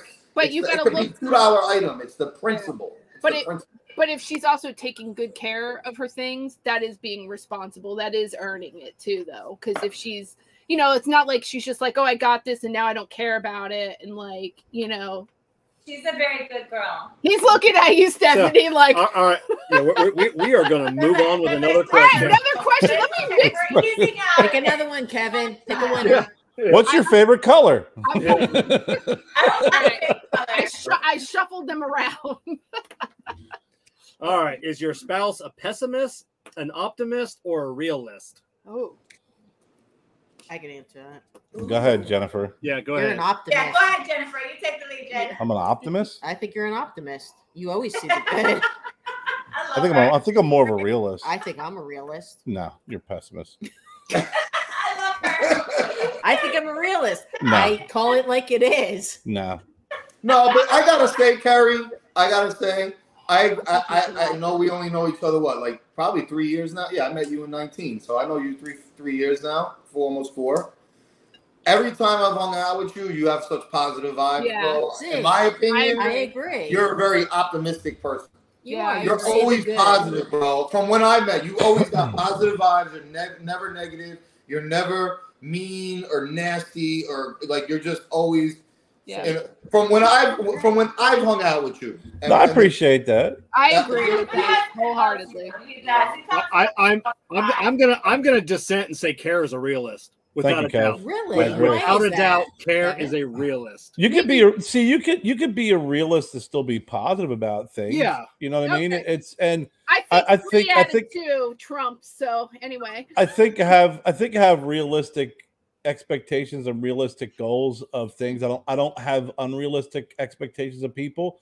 And the reason why I seem so positive is because when someone's a shithead or someone lets you down, I'm never negative or surprised by it because my expectations are in line with their But I can be a realist. It's just I'm realistic that people are assholes. Yes. So it's the same way. That is a very pessimistic, realistic way. Yeah. You are realistically a pessimist. I'm realistically saying I think they're shit. So there's nothing wrong with that. She's great. I agree. So Jessica is definitely a pessimist. Yeah. Yeah. Really? Yeah. You know, I'm an optimist. He'll tell you, like, I'm like sunshine and rainbows. I love everybody and I see the best in everybody and everything's great and wonderful. But I always gravitate towards the pessimist. I know I am. I'm okay with that. Kevin's definitely a realist. I mean, obviously. I mean, we all know Kevin very well. But yes, you know what it is? And see, Jen's the same way. It's the Jersey in you, bro. It must be. It has to be. You know why? Because we're used to up there where a lot of people you can't fucking trust. There's a lot of people that say what they're gonna do. They don't fucking do it.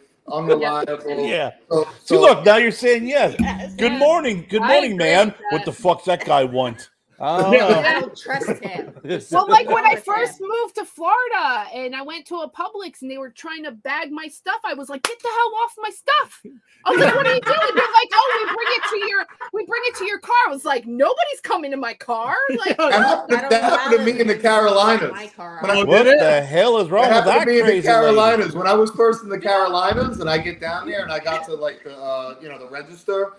You know, listen, you know where we're from. We're like, yo, all right, nobody's talking. Like, let's fucking move. Let's go. You know what I'm saying? Like, I get down there, down in the Carolinas, and I walk up and I'm bringing my stuff, and we're ready to pay. And then, lady, after she checks it, says, "How you doing today, sir? Is there anything I can help you with? Did you find everything that you need?" I looked at her. I looked at someone like, "Is there something fucking wrong? Like, what?" Yeah. This woman, like, serious? I thought she was fucking around with me, but she was serious. And I was like, totally. 13 years of being down here, I don't want chit-chat when I'm checking out. Or they like to read your items. Just scan them, please. Yeah, but not for nothing, Jen. Not for nothing, Jen. They do that. And that was one thing that drove me nuts in the Carolinas and the gas stations and shit. Because I'm used to going to the bodega where I'm fucking in and out. I'll get my bacon, egg, and shit. my coffee, and I'll be out in like 10 minutes. Okay. This shit down here, I go in there. They're talking. Hey Marge, how's Jerry doing? How was his his thyroid surgery or that? And I'm like, in my head, I'm like, shut the fuck up. Let's go. Come on, I got somewhere to go. Let's move. And they'll sit online and talk for like 10 fucking minutes, man. Yep. You know, like that threw me off too. Yeah. When I moved to New York, people were like, "Is this chick for real?" Because I'm like so happy all the time, and I'm like, I love everybody. Hey, I really like, how's your day? Like, that's just who I am. But I always gravitate towards like your friends, the wives that were from like Westchester that were like kind of like more uppity. I didn't get along with, but like the ones that were like from the hood, like from the Bronx. She gets more. She gets along more. I always get along better with the meaner women than I do with like the ones that are like me, because it's like yin and yang, No, like a tougher exterior kind of is what you mean. Like, because when they're that cheerful and happy all the time, you think something's wrong. No, like it just can't.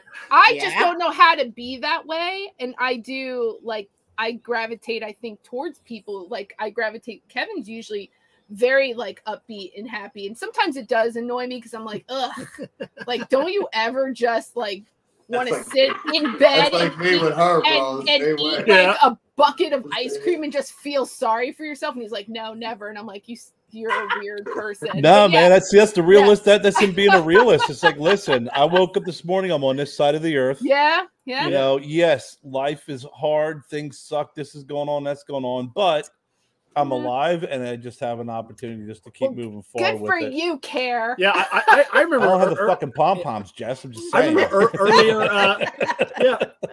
like early on when Jess and I are dating, she's trying to have an argument with me. I want sometimes and a fight, and then I'm like, yeah, I understand. I see it that way. She's like, no, will you fucking argue with me? And I'm like, no, I see your point. Or like, Jen, yes, that's me to a T. This time, I just get in a mood where I'm looking. I want blood, bro. I need blood. So I need to fight. And I'm like, will you just fucking stop being so nice and argue? Like I want to argue. But she won't argue. She cries. She'll go cry. I'm like, all right. That's Kevin. The hell, Chris? What are you gonna cry for? Now you come from my kid, and I will cut your head off. Yeah. And if I really think you're coming from a man, watch out. Good for you. Like, I'm a lover, not a fighter. And so, like, if he's upset, I'm just like, I love you. Like, well, like when I first met her, no shit. And when I first met her, like, listen, my whole life, like, I've been with Italian girls, New York girls, like, they're a little rougher, and she's like so nice. And in the beginning, when I met her, I honestly thought there was something. I'm not being disrespectful. I thought there was something wrong. Yeah. I was like, bro, there's no way you could be this happy all the time. It's not fucking possible. Is she medicated? You're like, that's what I thought. I thought there was something wrong. Yeah. I was like, there's no way. And there's no way somebody could be this happy and this nice. It's not possible.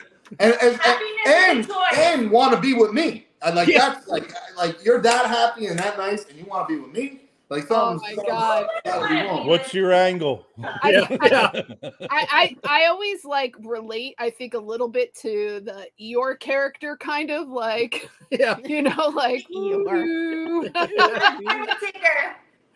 Yeah, that's great. Oh my God! All right, Jess. All right. Pick another one. That's it. All right, let this be a good one. That's it. Good one. Ooh, that one's long. Yeah.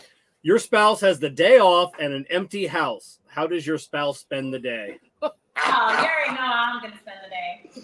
Oh, shit. How is she spending the day, Chris?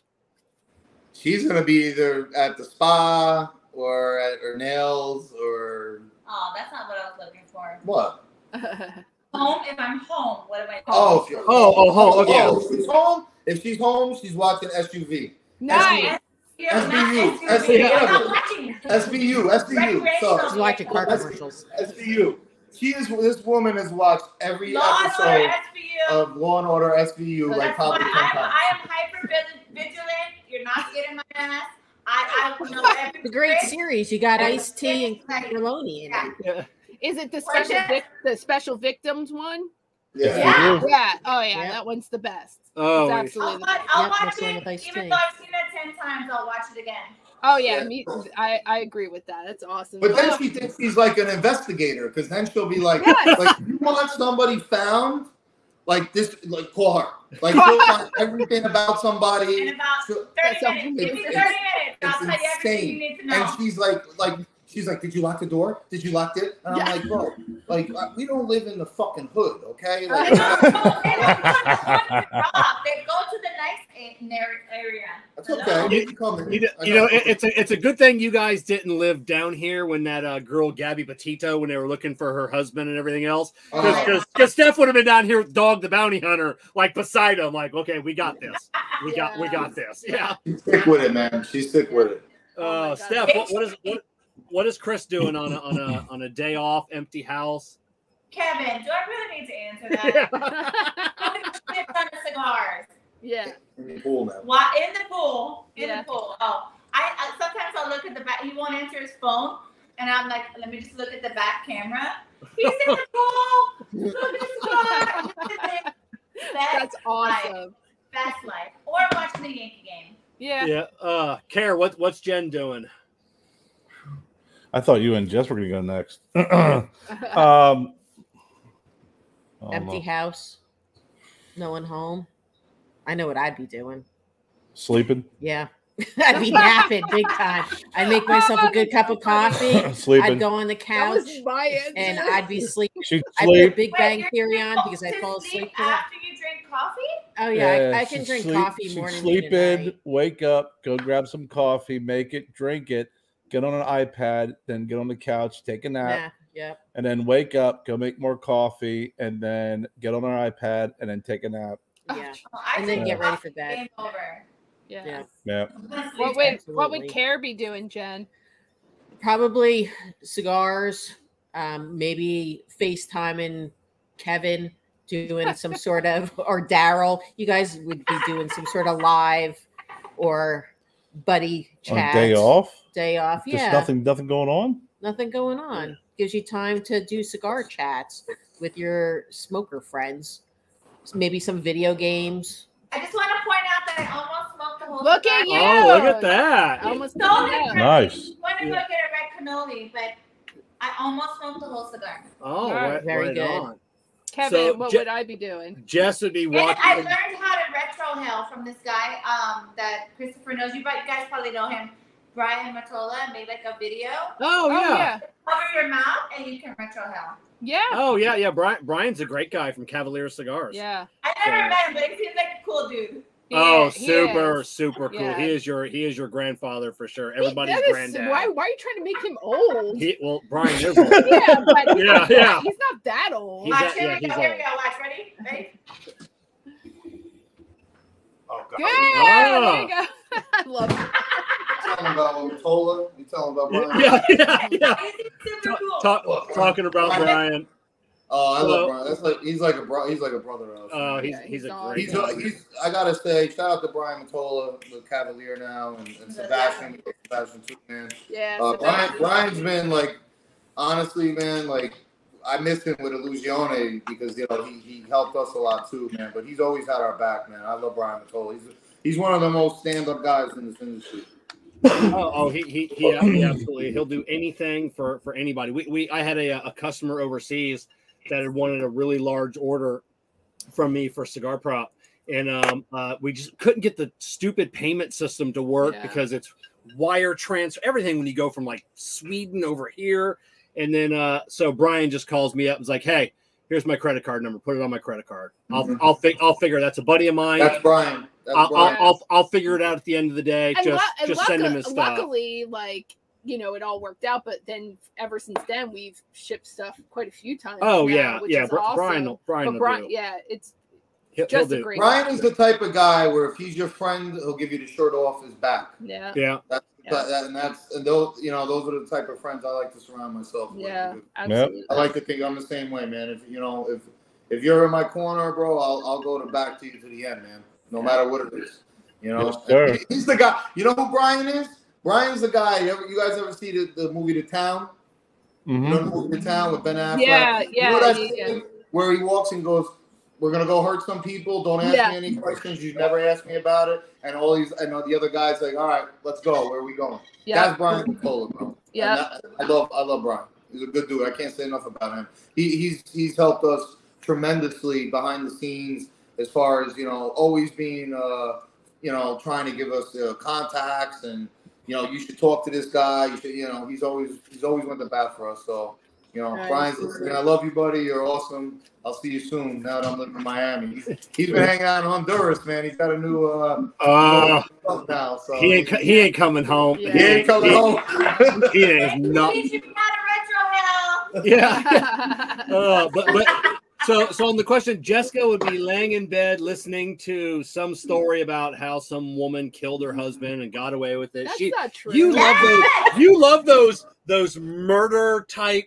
I do, but I would literally be sitting on the bed or on the couch with the dogs, binge watching the shit out of something on Netflix. Yeah, like that's my thing. Like I would. How a woman killed her husband and got away with it. Oh yeah, I do watch a lot of those true. My sister watches those. Yeah, I can't help myself. The documentaries and stuff, like the psychology of it all, like is what. But I'm terrified. Like I hate that stuff because I'm always telling Kevin, I'm like, this is the shit of my nightmares. Like when we watch that real stuff, because I'm like, now I'm sitting here thinking like, this is what's going to happen to us. Like we're going to be asleep and there's going to be people who break in. And so like, I get like, but she'll go from that and then she'll jump into a marathon of Dr. Pimple Popper. And watch oh my God, I can't watch. I don't know. You're one of the weird motherfuckers who watch that shit, really? No, I don't. It comes on, and I'm like, who watches this? I do. I do too. I cannot help myself. Love it. I've been watching the ear guy lately, digging wax out of ears. Come on, Dad. I can't get my mouth. I can't even watch the commercials. I can't So fun fact on Dr. Pimple Popper for us guys that don't like that. You know who we have to blame for that show? Who? Kim Kardashian. Kim Kardashian. Why? Because Dr. Pimple Popper was originally on Instagram just doing videos like nobody knew her, and she kept having her account flagged and being banned. Kim Kardashian loved watching her talk to the people at Instagram like, no, you stop banning her. Like, I love this. So Instagram started promoting her, and then that's how she got a show. Kim Kardashian is who we have to blame for Dr. Pimple Popper. Right. I thought it was Seinfeld because that's what he called the dermatologist when he was dating her. He called her Dr. Pimple Popper. I can't even see the. I'm going to be honest with you. Like I can't watch it. I love horror films. I could watch blood, gore, horror films, cutting head. That doesn't even bother me. I love horror films. But that shit, I can't watch it, bro. It's disgusting.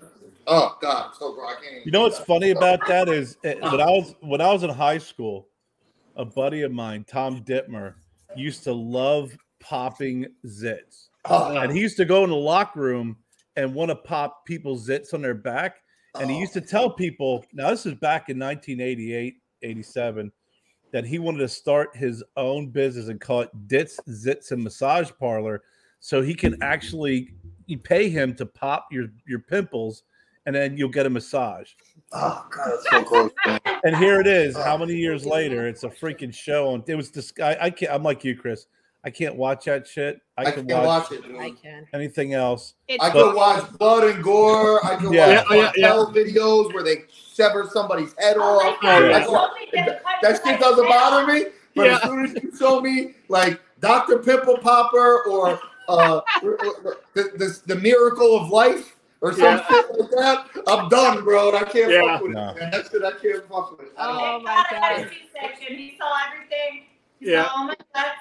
He was like, I remember I was in there, and the doctor was like, excuse me, there's gonna be a lot of blood. I don't want you passing out. I'm like, I'm good, don't worry. Whoa. So like I'm in there, and all of a sudden like they cut her stomach open and like they're lifting her guts out and shit. I'm like, this is like an anatomy class. I'm like, this is awesome, bro. And the doctor's like, excuse me, Mr. Monaco, stay behind the curtain. I don't want you. I'm like, no, doc.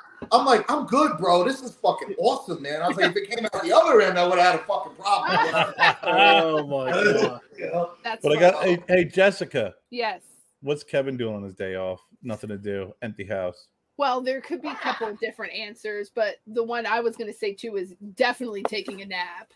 Definitely. Oh yeah, I'm a nap guy. But can I say what you do privately? I mean, I don't know. Oh, here we go. What do you got? A camera here? No. Send me a video. Oh yeah. Oh, Kevin totally will be like buck naked. Oh yeah, and he will send me video. Oh yeah, like he sets a camera up and then he's just talking. He's like, that's his OnlyFans camera. I spent an hour the other day setting different cameras up in different movements, and then I put them in my computer, and I have these great cuts. And it was I will say it was nude. It was nude? completely. But you're nude. But it's not like Kevin Shy because we've seen a lot of those videos. Right. Yeah. Right. My neighbor. His strings and his tights. I know. Our poor neighbors behind us because he doesn't close. He won't close the curtain to the slider. Like he's like, whatever. I don't give a shit. It's my house. Like if they want to keep being creepers and stare. But it's not often that he ever gets to do that. Yeah. Because obviously it's the artistic side of me. So when he does get to be home by himself, he's like free as a bird. Yeah. Napping. I can't nap. I'm not a napper. I cannot nap at all. Yeah, I don't really nap, man. I don't sleep that much, man. I get maybe 4 hours, maybe 5 hours a night. That's it if I'm lucky.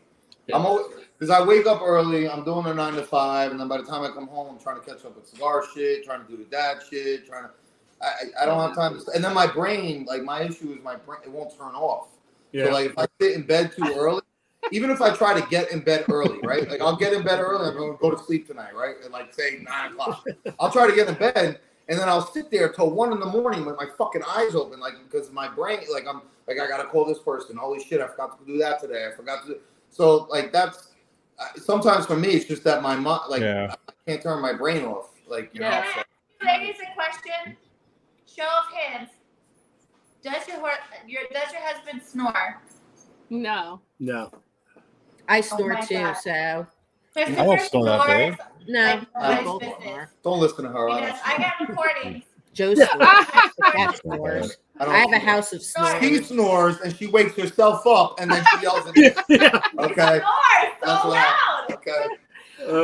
Hey, I gotta tell you, Chris.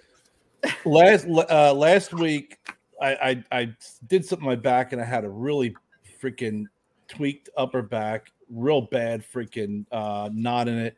So I'm like, I can't sleep in the bed. So I slept in my son Wyatt's bed last week for how many days? Probably 4 or 5 days. 4 or 5 days. Best freaking nights of sleep I've had in years.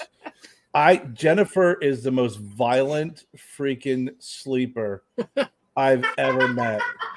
Like, first of all, she'll come to bed, right? She'll come to bed, and she'll just yank the freaking covers. So then I'm like sitting there with no covers on me, like, what the fuck? Like, what? Seriously? And then she'll be like, oh, I'm sorry. And then she'll go, like, dish them off to me, like she's, like, I'm like, geez, thanks, honey.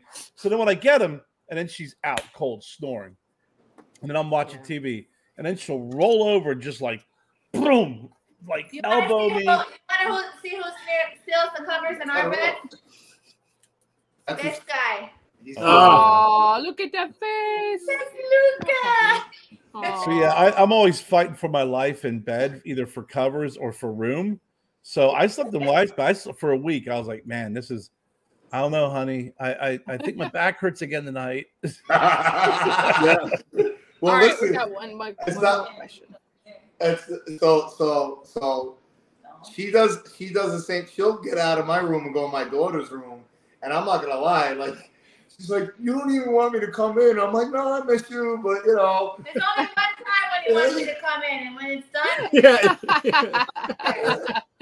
my husband looks for me. For 2 reasons. Even if I'm out of the house, if I'm gone all day, if he's calling me, he wants 2 things. One is and the other one is food. Yeah. That's it. That's it. It's funny. All right. And you know what she does? You know what she does too, which is the weirdest thing. This is how quirky. Like she's very quirky. I love her. Very quirky, right? Okay. So I love it. But I'm just saying, you're quirky. So, like normal people, like your bed. All right, I want to ask them. On your bed, right? You have a comforter and you have a sheet, right? That's most, right? Comforter and sheet, right? Most times, yeah. Okay. My wife in Florida, and she's been doing this since I met her. In New York, it wasn't as bad, but in Florida, it's even worse. 2 comforters and a sheet. No, because I want a down comforter. And then So I have a comforter, and then she puts a fucking down comforter in fucking Florida. Nice. A down comforter, and then a sheet. And then she's like, I'm fucking hot. Let's put the AC down to 67. I'm like, well, because you got 2 fucking comforters on the phone. Yeah. Like, what do you think? A down comforter in Florida, and then she wants to put the AC to like 65. Oh my god, you know? that's funny. So, oh my god. All right, one final question in the lightning round. If your spouse had to choose an actor to play themselves in a movie, who would they choose? What was that? Wait, say that again? So if your spouse had wait a minute, what was that? If your spouse had to choose an actor to play themselves in a movie, who would they choose? So who's going to play Stephanie in a movie? Where's he going? He messages Zoe off. You don't know who I would choose. I know who I would choose for you. That's a tough one. I don't know who he would choose, but I know who I would choose for him because everybody tells him that they remind him of him. Who? You talking about? Joe Pesci? Richard Grieco. Richard Grieco? There you go. I can see that. Oh my gosh. I can see Richard Grieco. It wasn't Richard Grieco. It was the guy from Karate Kid. What's his name? That fucking Ralph Macchio? Rob Macchio. No. Yeah, that guy. No. Who do they say he looks like, though? You know who they say he looks like? Who? What? Finish Sheldon. Who? What? If my husband were another nationality, he would look like Jim Jones. I don't look like Jim Jones. Get the fuck out of here. Jim Jones? What? I look like fucking Jim Jones. Jim Jones, get the Kool-Aid out. Oh my god. So Chris, who's gonna play Stephanie in a movie? Oh god. That's a tough one, man. I'm trying to think. You're one of a kind, darling. You know, there's not a lot of people like you. I don't know. That's tough. And ended on a good note, Chris. Good job. I know. I couldn't. I'm trying to think. I'm trying to think. Okay, do another question. No. Come back. Can we come back to me on that one? I need to think. All right. Jess, who's playing Kevin? I don't know. Wow, that's a great question. That is hard. I don't know many people that really look like Kevin. So who would play Kevin? Oh, I don't know. Look like it doesn't. Then Johnny Depp. Yeah. Because I love Johnny. I know that's what you want. Well, that's the question. No, the question is who would your spouse want? So who would you want to play you? I don't know. See, that's what I'm saying. That's a tough question, man. Yeah, that was. We should choose another question. I think what's his face? Who would you have chose for me? I think Kevin. I think Jared Leto would do a good Kevin. Leto would be a Jared Leto would probably. I love Jared Leto too. You're right there. Good job, Kerr. I think Jared Leto would do a good Kev. Yeah. All right. What about me? I can't remember her name. Minnie Driver. Mini Driver. I remember in high school there was that TV show and that New York woman that spoke with a really loud voice. Brand Drescher. Brand Drescher. Yeah, the nanny. Yeah. Her. I don't know that. You're a fucking asshole. You just got in trouble, bro. That was not good. And you give me the world's most fucking Okay, I will say. No, Kevin doesn't get to pick I will say a Amber Heard. one. Then if I'm Johnny Depp. Jess, I would pick Jennifer Connelly for you. Who the hell is that? Jennifer Connelly. I can see that. You don't know who Jennifer Connelly is? No, why would I know? Yeah, Thank she's been. What has she been in? Oh my gosh, she was just in a new Top Gun movie with Maverick. She's been in House of Fog and Sand. She was in Requiem to a Dream. She's been a lot of stuff. Yeah. She's a great actress. No, I've been told my whole life that I look like Alanis Morissette or Minnie Driver. Oh, I can see Alanis Morissette. I used to love Alanis Morissette. See, if we're going just off the look. That's the chick that we watched from that show, Snowpiercer. Yeah, but are you going just off the looks or for personality? I think a little bit of looks, but someone who could personify their personality too. Because Jennifer Connelly is very good. Yeah. Everything that we've asked tonight, this is the question that's gonna turn this into. Okay, So if I was gonna go back to my wife, honestly, and this is what I thought when I met her, and I can't stand her as a person, so I would never. But I had black hair. But with your black hair, I always said she reminded me of Katy Perry.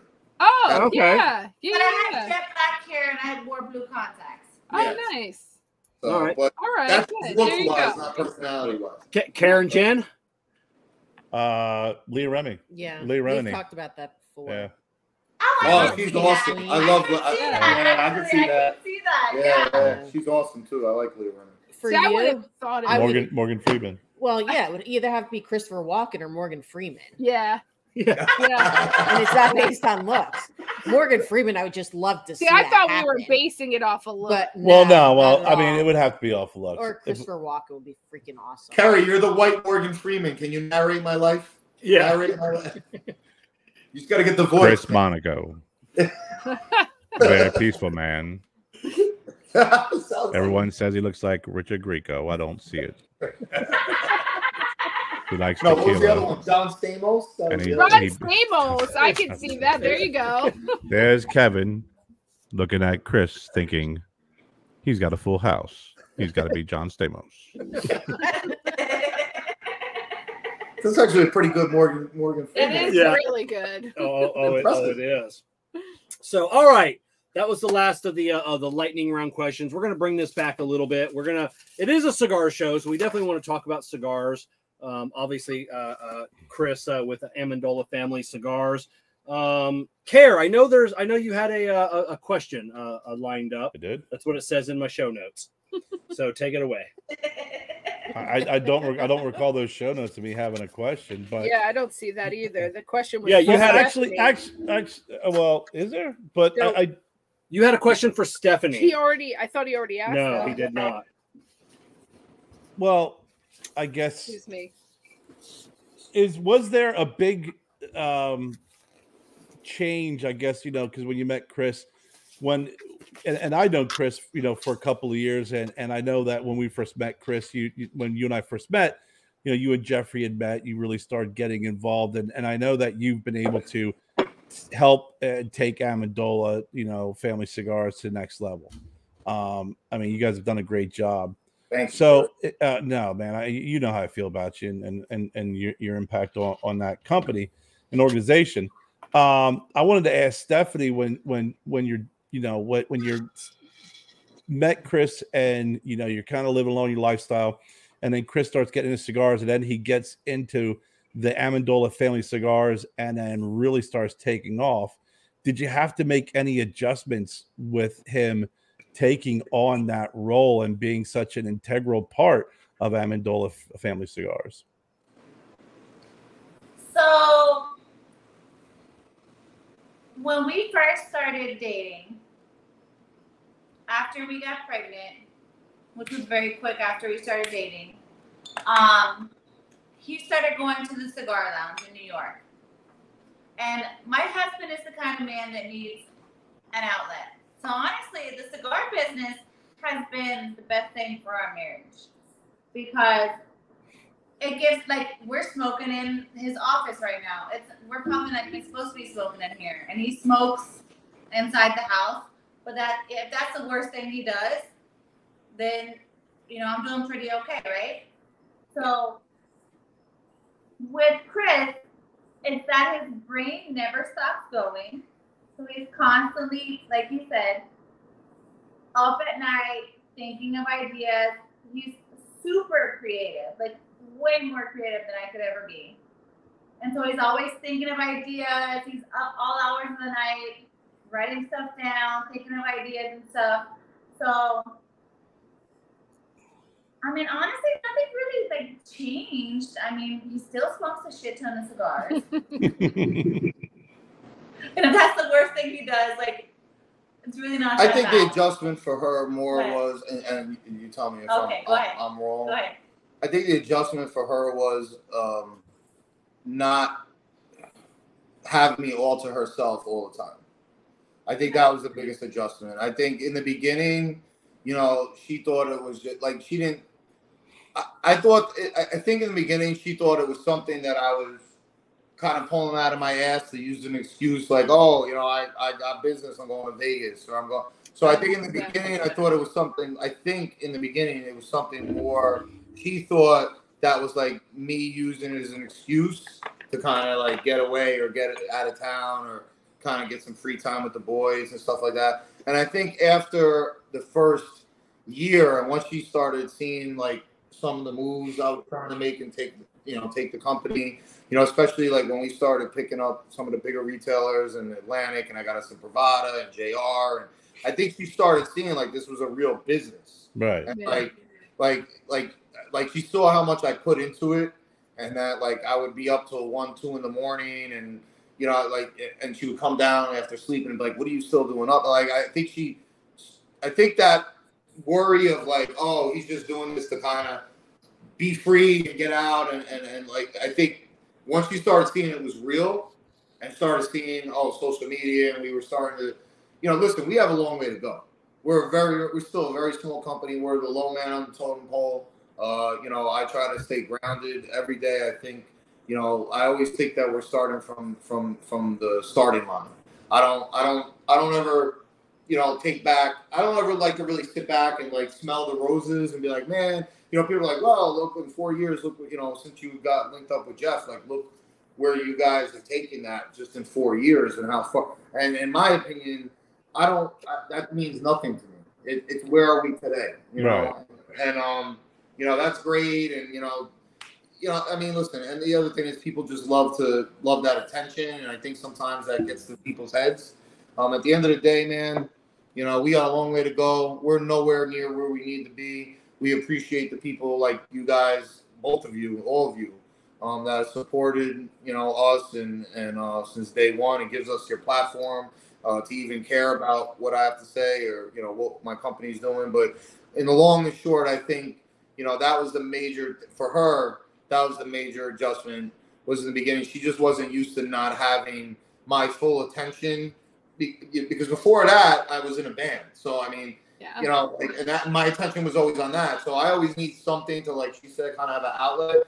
And in the beginning, I think she thought it was more of like something that I was just kind of pulling out of my ass to get out of the house. And then once she started seeing that it was real, and I was really making real moves and talking to real people in the industry, then I think she started to realize, like, holy shit, like he's not fucking around, like he's really trying to take this. I can totally relate to that because I felt that all the time in the beginning with Kevin, even though I smoked cigars, but when Kevin really kind of started like doing the cigar prop and stuff, I was like, is this like what the fuck are you doing? Like, you know, like we used to do all kinds of stuff, and now he's in the garage 24/7. Like he like literally lived and breathed. Like, you know, we both worked full-time jobs, and then, you know, but he also like included me in it a little bit, which was nice. But to be honest, there wasn't much I could do in the beginning, you know, but besides help like packaging stuff.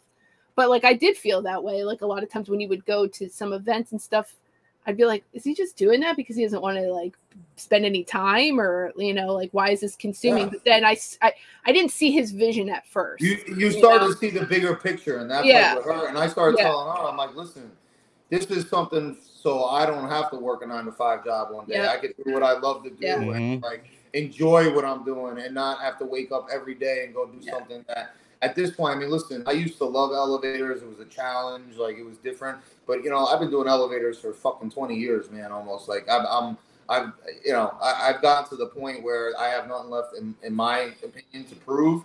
So, listen, I understand it's tough on you girls in the beginning. And it was tough on her in the beginning because, like you said, she thought it was like, you know, you're trying to get away or you don't want to spend time but, you know, like anything, if you want something bad enough, if it's that important to you and you really want to be successful, you have to dedicate time to it. There's no shortcut. You know what I'm saying?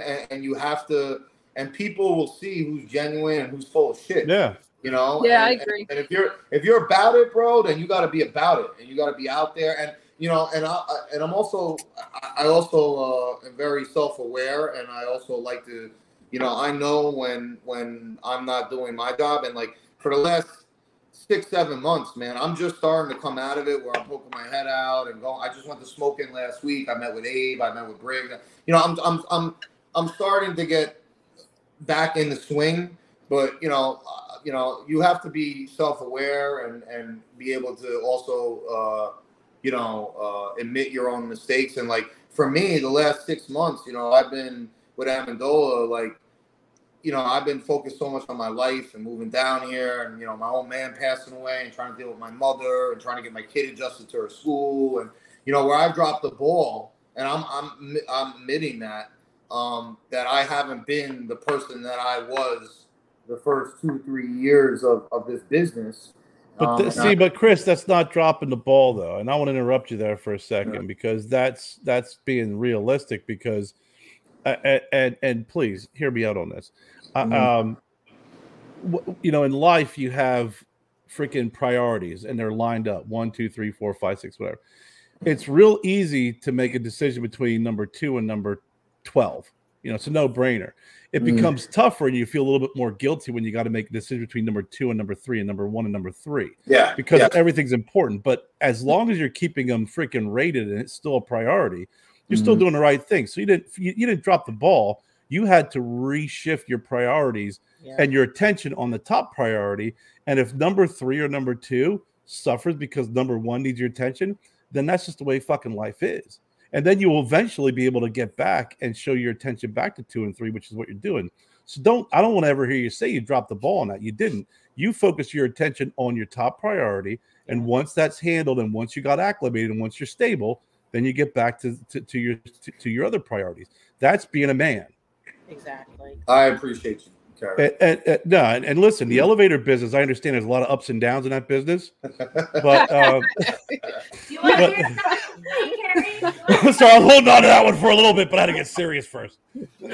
But I mean, seriously, I mean, that's just, you're being a man. That's what you do. And I'm proud of you for doing that. I'm more proud of you for doing that than freaking putting cigar business first and putting off your top priorities. Family first, priorities first.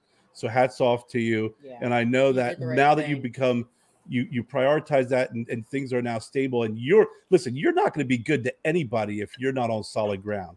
And your priority, number one priority of family, needs to be on solid ground. Once that's done, then everyone else, everything else will flourish and prosper. No, and I appreciate you saying that. I'm just very hard on myself. I try not to ever pat myself on the back, man. You got in my head, I got a long way to go. Like I said, I like to be self-aware, and I know what the issue has been with us over the last 6 months as far as some of our sales and stuff like that. I haven't been on the ball, and I know that, and I know that's the problem. You know what though? That shit bounces back, bro. I mean, listen, this is what I tell Jeff. It's a marathon, right? It's not. That's what I said, and this is what I told Jeff. And Jeff's like, and Jeff, listen, I got to give Jeff credit. He's been running with the football the last couple months while I've been handling personal shit. But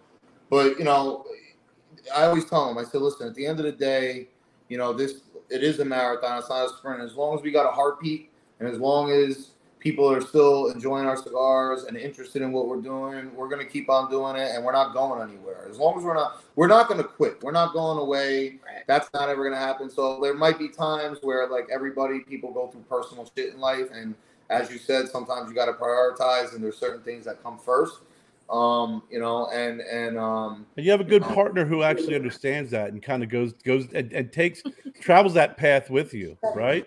There's a lot of shitheads that when the freaking going gets tough, they bail and they freaking want to wash your hands of I think that's great you and Jeffrey have that relationship. I tell Kevin every day we pick each other up. We pick each other up. Yep. You know, so just puts daily. Yeah, I do. I go, that's it, Kevin. I'm never doing this again. And then over on Saturday, what did I do? I did all of the bleed tool orders. Yeah. You didn't have to do one thing. We came home to like 400 bleed tools all ready to be packed and shipped. So it was funny when my buddy Ed and I were out in Vegas at the PCA. We definitely missed you guys. At one point we'll be there next year, I promise. Yeah, we kept passing by this guy.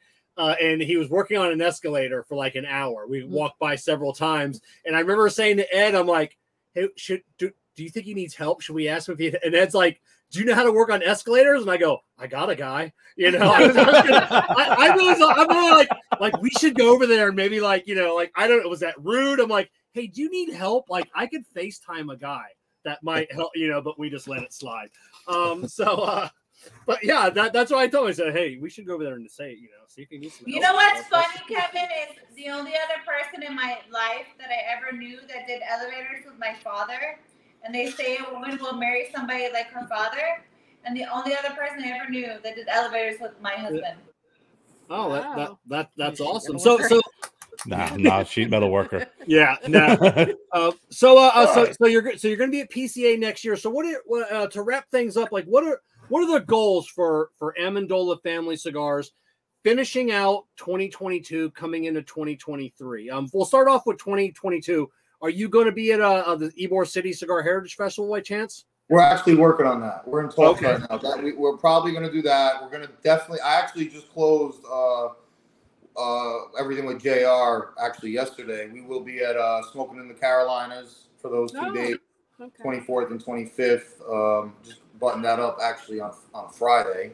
We're actually doing this weekend. We're actually doing, which is I know odd, but it actually worked out really well for us. Something fell in our lap, and we decided to take it. I got a phone call, and we're doing actually this weekend. We're doing the International Golf and Trade Show at the Miami International Airport Convention Center. It's huge, bro. It's all like the top golf companies, Titleist, and all these, big, obviously, brands, golf brands. So we're actually going to be the only cigar manufacturer there. Get out of here! Wow. Yeah, how did you get in? How did you work that deal? I had somebody give me a call and drop in my lap, and they were like, "Listen, man, like we want, I was thinking of somebody who could do it. I figure I'd call you guys." And because I guess somebody reached out from Cigar Snob, and they I guess lost the vendor. I don't know who the vendor was. They wouldn't tell me. But they, Eric from Cigar Snob reached out to one of my people, and then they reached out to us, and they were like, "Listen, I know it's short notice, but would you guys do it?" And we're like, I was like, let me see if I can get my product here in time. And I was able to work it out with my distributor, with Illusione in the warehouse. And so I was able to get the product. It should be here tomorrow. And Jeff's coming down on Thursday. We're going to set up on Friday, and we'll be there Saturday and Sunday at the Miami International Airport Convention Center. So that's going to be great for us because now with me being down here in Florida, obviously I want to start crushing this market. And golf is a big part of that. There's tons of golf clubs and all that stuff around here, so that's awesome. Yeah, that's and I mean, listen, and the greatest thing, not that I mind competition, but there's going to be nobody there. I mean, we're going to be the only cigar. So they're setting us up inside a table inside the convention center, and then they're also setting up an outside smoking lounge. So we're going to be the only guys with cigars, selling cigars, providing cigars. So I think we're going to do really well, and I think it's going to also give us an opportunity to network with a lot of good people in this area that could give me the plugs to other things as far as some of these country clubs and golf events and stuff like that. So, we're doing that this weekend. We're doing October 22nd. We're doing Smoking in the Carolinas, and in between, obviously, we'll be doing other events. We'll be at TPE. We'll be at PCA, and man, this year the goal is 2022. Listen, it's been a tough year. We're still here. We're still doing well. We're with our solid retailers and still trying to work the smaller accounts. But honestly, this year we got some new projects coming out. Next month we're gonna have we're dropping a new series with a new factory. And you know, I don't know if, whatever, it doesn't matter. But you know, nobody really knows yet. But it's going to be the Amendola NYC series. We picked up another factory. We're going to start using Martinez in New York, which kind of works out for us because we're from New York, where it kind of goes with our whole vibe. Martinez has been one of the oldest cigar manufacturers, probably, well, one of the only ones left in New York. They've been there for about 50 years. We have a great relationship with Jesus. We're able to have a little bit more control as it being domestic and us being able to go to the factory and look at the tobacco, go through blends right there on site. So that's going to kind of, one, fill up the gaps and the holes, like when we're having, you know, not issues, but, you know, production in Nicaragua, there's a whole other process. Yeah. You know, between importing, between production times, logistics, all that stuff. Sometimes, you know, it's late, you know, so us being able to have Martinez to kind of fill in those holes. We're actually using Kevin. This is partially because of you, and you don't even know it. But you remember the Smoke-In Connoisseurs Club cigar of ours that you loved it. You chose. Oh yeah. That torpedoed one. It's real chocolatey. That was Martinez cigar. We made that for Abe, but we got such good feedback on it. And we wanted to start doing something with them anyway. So we're going to start putting that to you know, full production, normal production. And, you know, we designed everything. It's going to be NYC series. So every cigar coming out of that series moving forward will be named something New York. Like the first one, we're going to call the West Side Story. Oh, I love that. Yeah, because Martinez Cigar is right off the West Side Highway and 27th Street. So we're going to call that one the West Side Story. The next one might be called whatever, that, you know. So it's going to be all New York based. We got a little changes on the bands and some artwork changes. Nothing major, but a couple small little cookie, you know, little cookies laying in there that you got to look to find, but they're there. And so we'll have that. And then next year we'll do the trade shows. And, you know, we're just trying to pick up kind of where we left off next year and you know, get the machine fine-tuned and running again, man. You know, that's kind of where we're at right now. So right on. You since you're here in Florida now, you're going to start doing a lot more like in-store events, trying to really just get in some stores. Yeah, so I was actually at Smoke-In last week. I was supposed to be there for like an hour to talk to brands, and then I ended up sitting in Abe's office for like an hour and a half and, you know, talking about some things. So I'm definitely going to be a lot more heavily involved presence-wise as far as hitting all these retailers, getting, you know, building up our partnership with Smoke-In. We're going to be doing, as of right now, we're probably going to be doing an event coming December for them, a rolling event. So we're, you know, my goal is to let everybody know that we didn't go nowhere. You know, I'm back, you know, balls to the wall. And it's time to start eating people's fucking lunch again.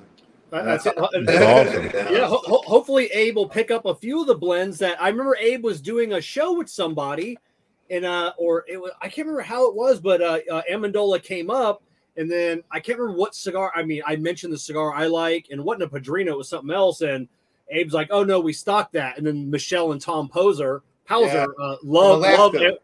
Yeah, you know, and then they're like, "No, Abe, you don't stock that," and he's like, "What? There's a cigar we don't stock?" And you know what? Listen, straight up, you know, I don't kiss nobody's ass. You know how I roll. I tell everybody the way it is. I don't give a fuck who you're, if you're the top or the bottom. But I have to give a big shout out to Abe for giving me the time in his office and kind of talking to me and, you know, giving me, you know, just giving me some guidance. You know, I mean, listen, he's an older guy in this game. For me not to sit down and listen to what he's got to say after the success that he's had on the retail side would be foolish on my part. So for him to be able to give me the time of, you know, his time, I mean, he sat with me for about an hour, and I wasn't even expecting to meet with him until Briggs called me, you know, to the back. But I just want to shout out Abe and you know, thank him for I say the same thing. I had a meeting with Abe years ago, and I had been on the show once, and then had a meeting with him, like a 15-minute meeting about trying to get some of my product in the shelf on the, and then he like laid into me for like 90 minutes about what I was doing wrong, what I needed to do in the future. And it was like, I left the meeting, didn't sell him anything. and we became great friends after that. You know, came home. Completely did his research on everything Abe suggested, made the changes, went back to Abe, and Abe's like, you know, so it ended up being, it was and it took off. It was like a year later, like Abe like reached out to me. He's like, hey, let's get your products on the store. And I'm like, that was a great feeling because he didn't like what I was doing, packaging and everything else, and then he saw that I turned it around, and then he's like, "Hey, let's, you know." He kind of did the same thing with me, where he was like not reaming, but he was doing this like picking the things that we need to work on, and you know, he's like, "Listen, man, I hope you're not mad at me." I said, "Listen, Abe, you know, I know you don't know me too well, but I'm a very direct fucking person. I don't get butt sore. So if you need to tell me something like that's wrong, I want you to tell me that what you feel is wrong, so I could address it. Because if I don't know, then I can't fix it." So I appreciate honesty. You know what I'm saying? I don't want somebody just blowing sunshine up my ass. You know, I want you to tell me the fucking truth, man. You know, and sometimes the truth hurts. You know, but there's two types of people. There's people that take the truth and go wallow and bitch and moan in the fucking corner, and there's people that get up and go do something about it to fix the problem. You know, and you don't want just yes men on your team, man. You don't want yes men on your fucking team. You want people who are going to tell you the hard things, the things that, you know, people aren't going to tell you because they don't want to hurt your feelings, or they don't want to disrespect you, or they don't want to get in an argument with you. So I appreciate Abe's honesty. He completely reamed me out about fucking Facebook because I'm not on fucking. He's like, "Why aren't you on Facebook? You should." I'm like, "Man, Jeff deals with Facebook. I don't want to fucking be up. I can't stand social media." He's like, "Yeah, Chris. Well, you can't stand social media, then you need to fucking do something." Yeah, he started doing that. You know, but he's right. He's right. You know, and I do social media when I have to. Listen, I'm a private person too. You know, like you guys know that. You guys know me personally, so you know I'm all about always being easy access to our customers, our supporters.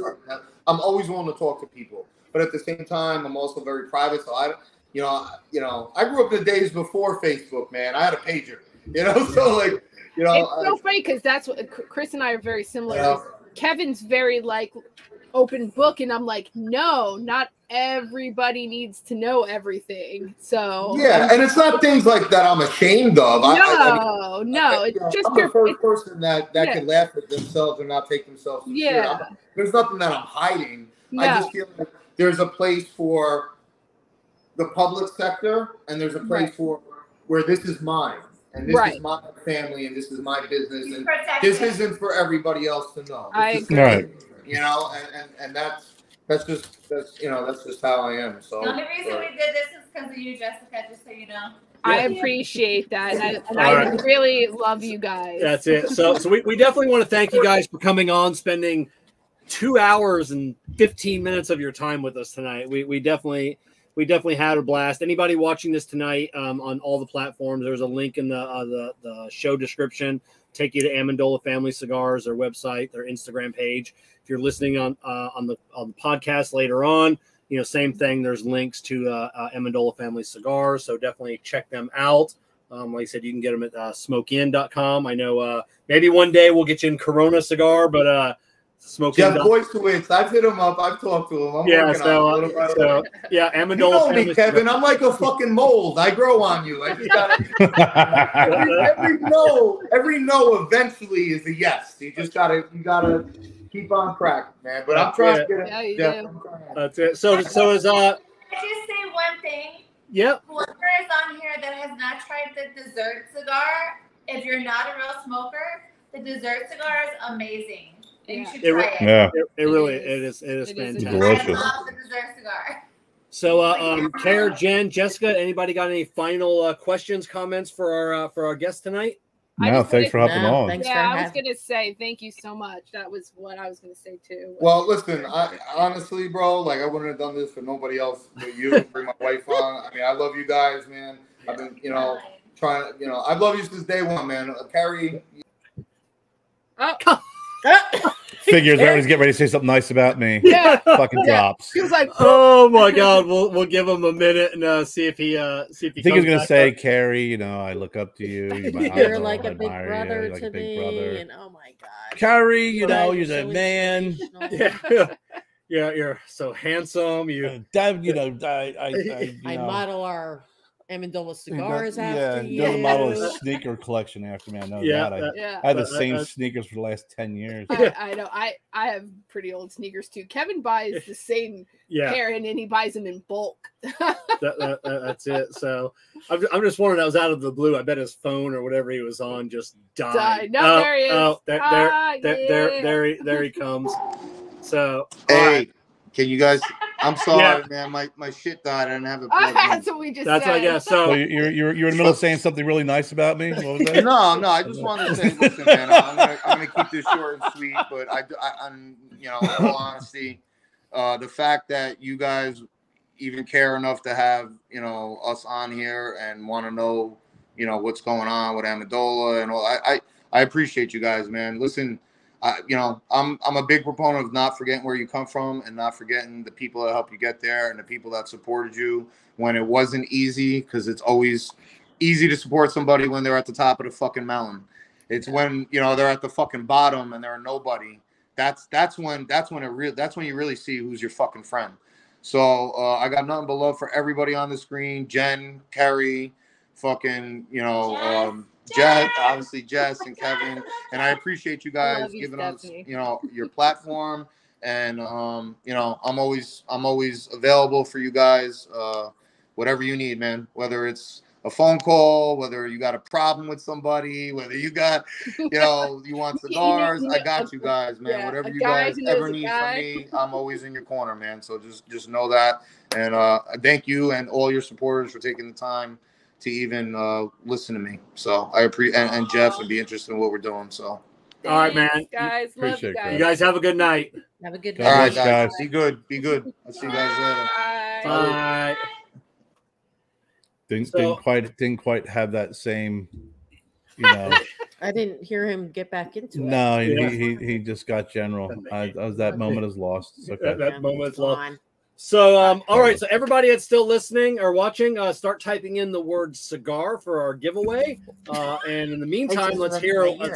You okay over there? Jen's having freaking spontaneous seizures. Right. That's it. Let's hear a word from our sponsor, Corona Cigar.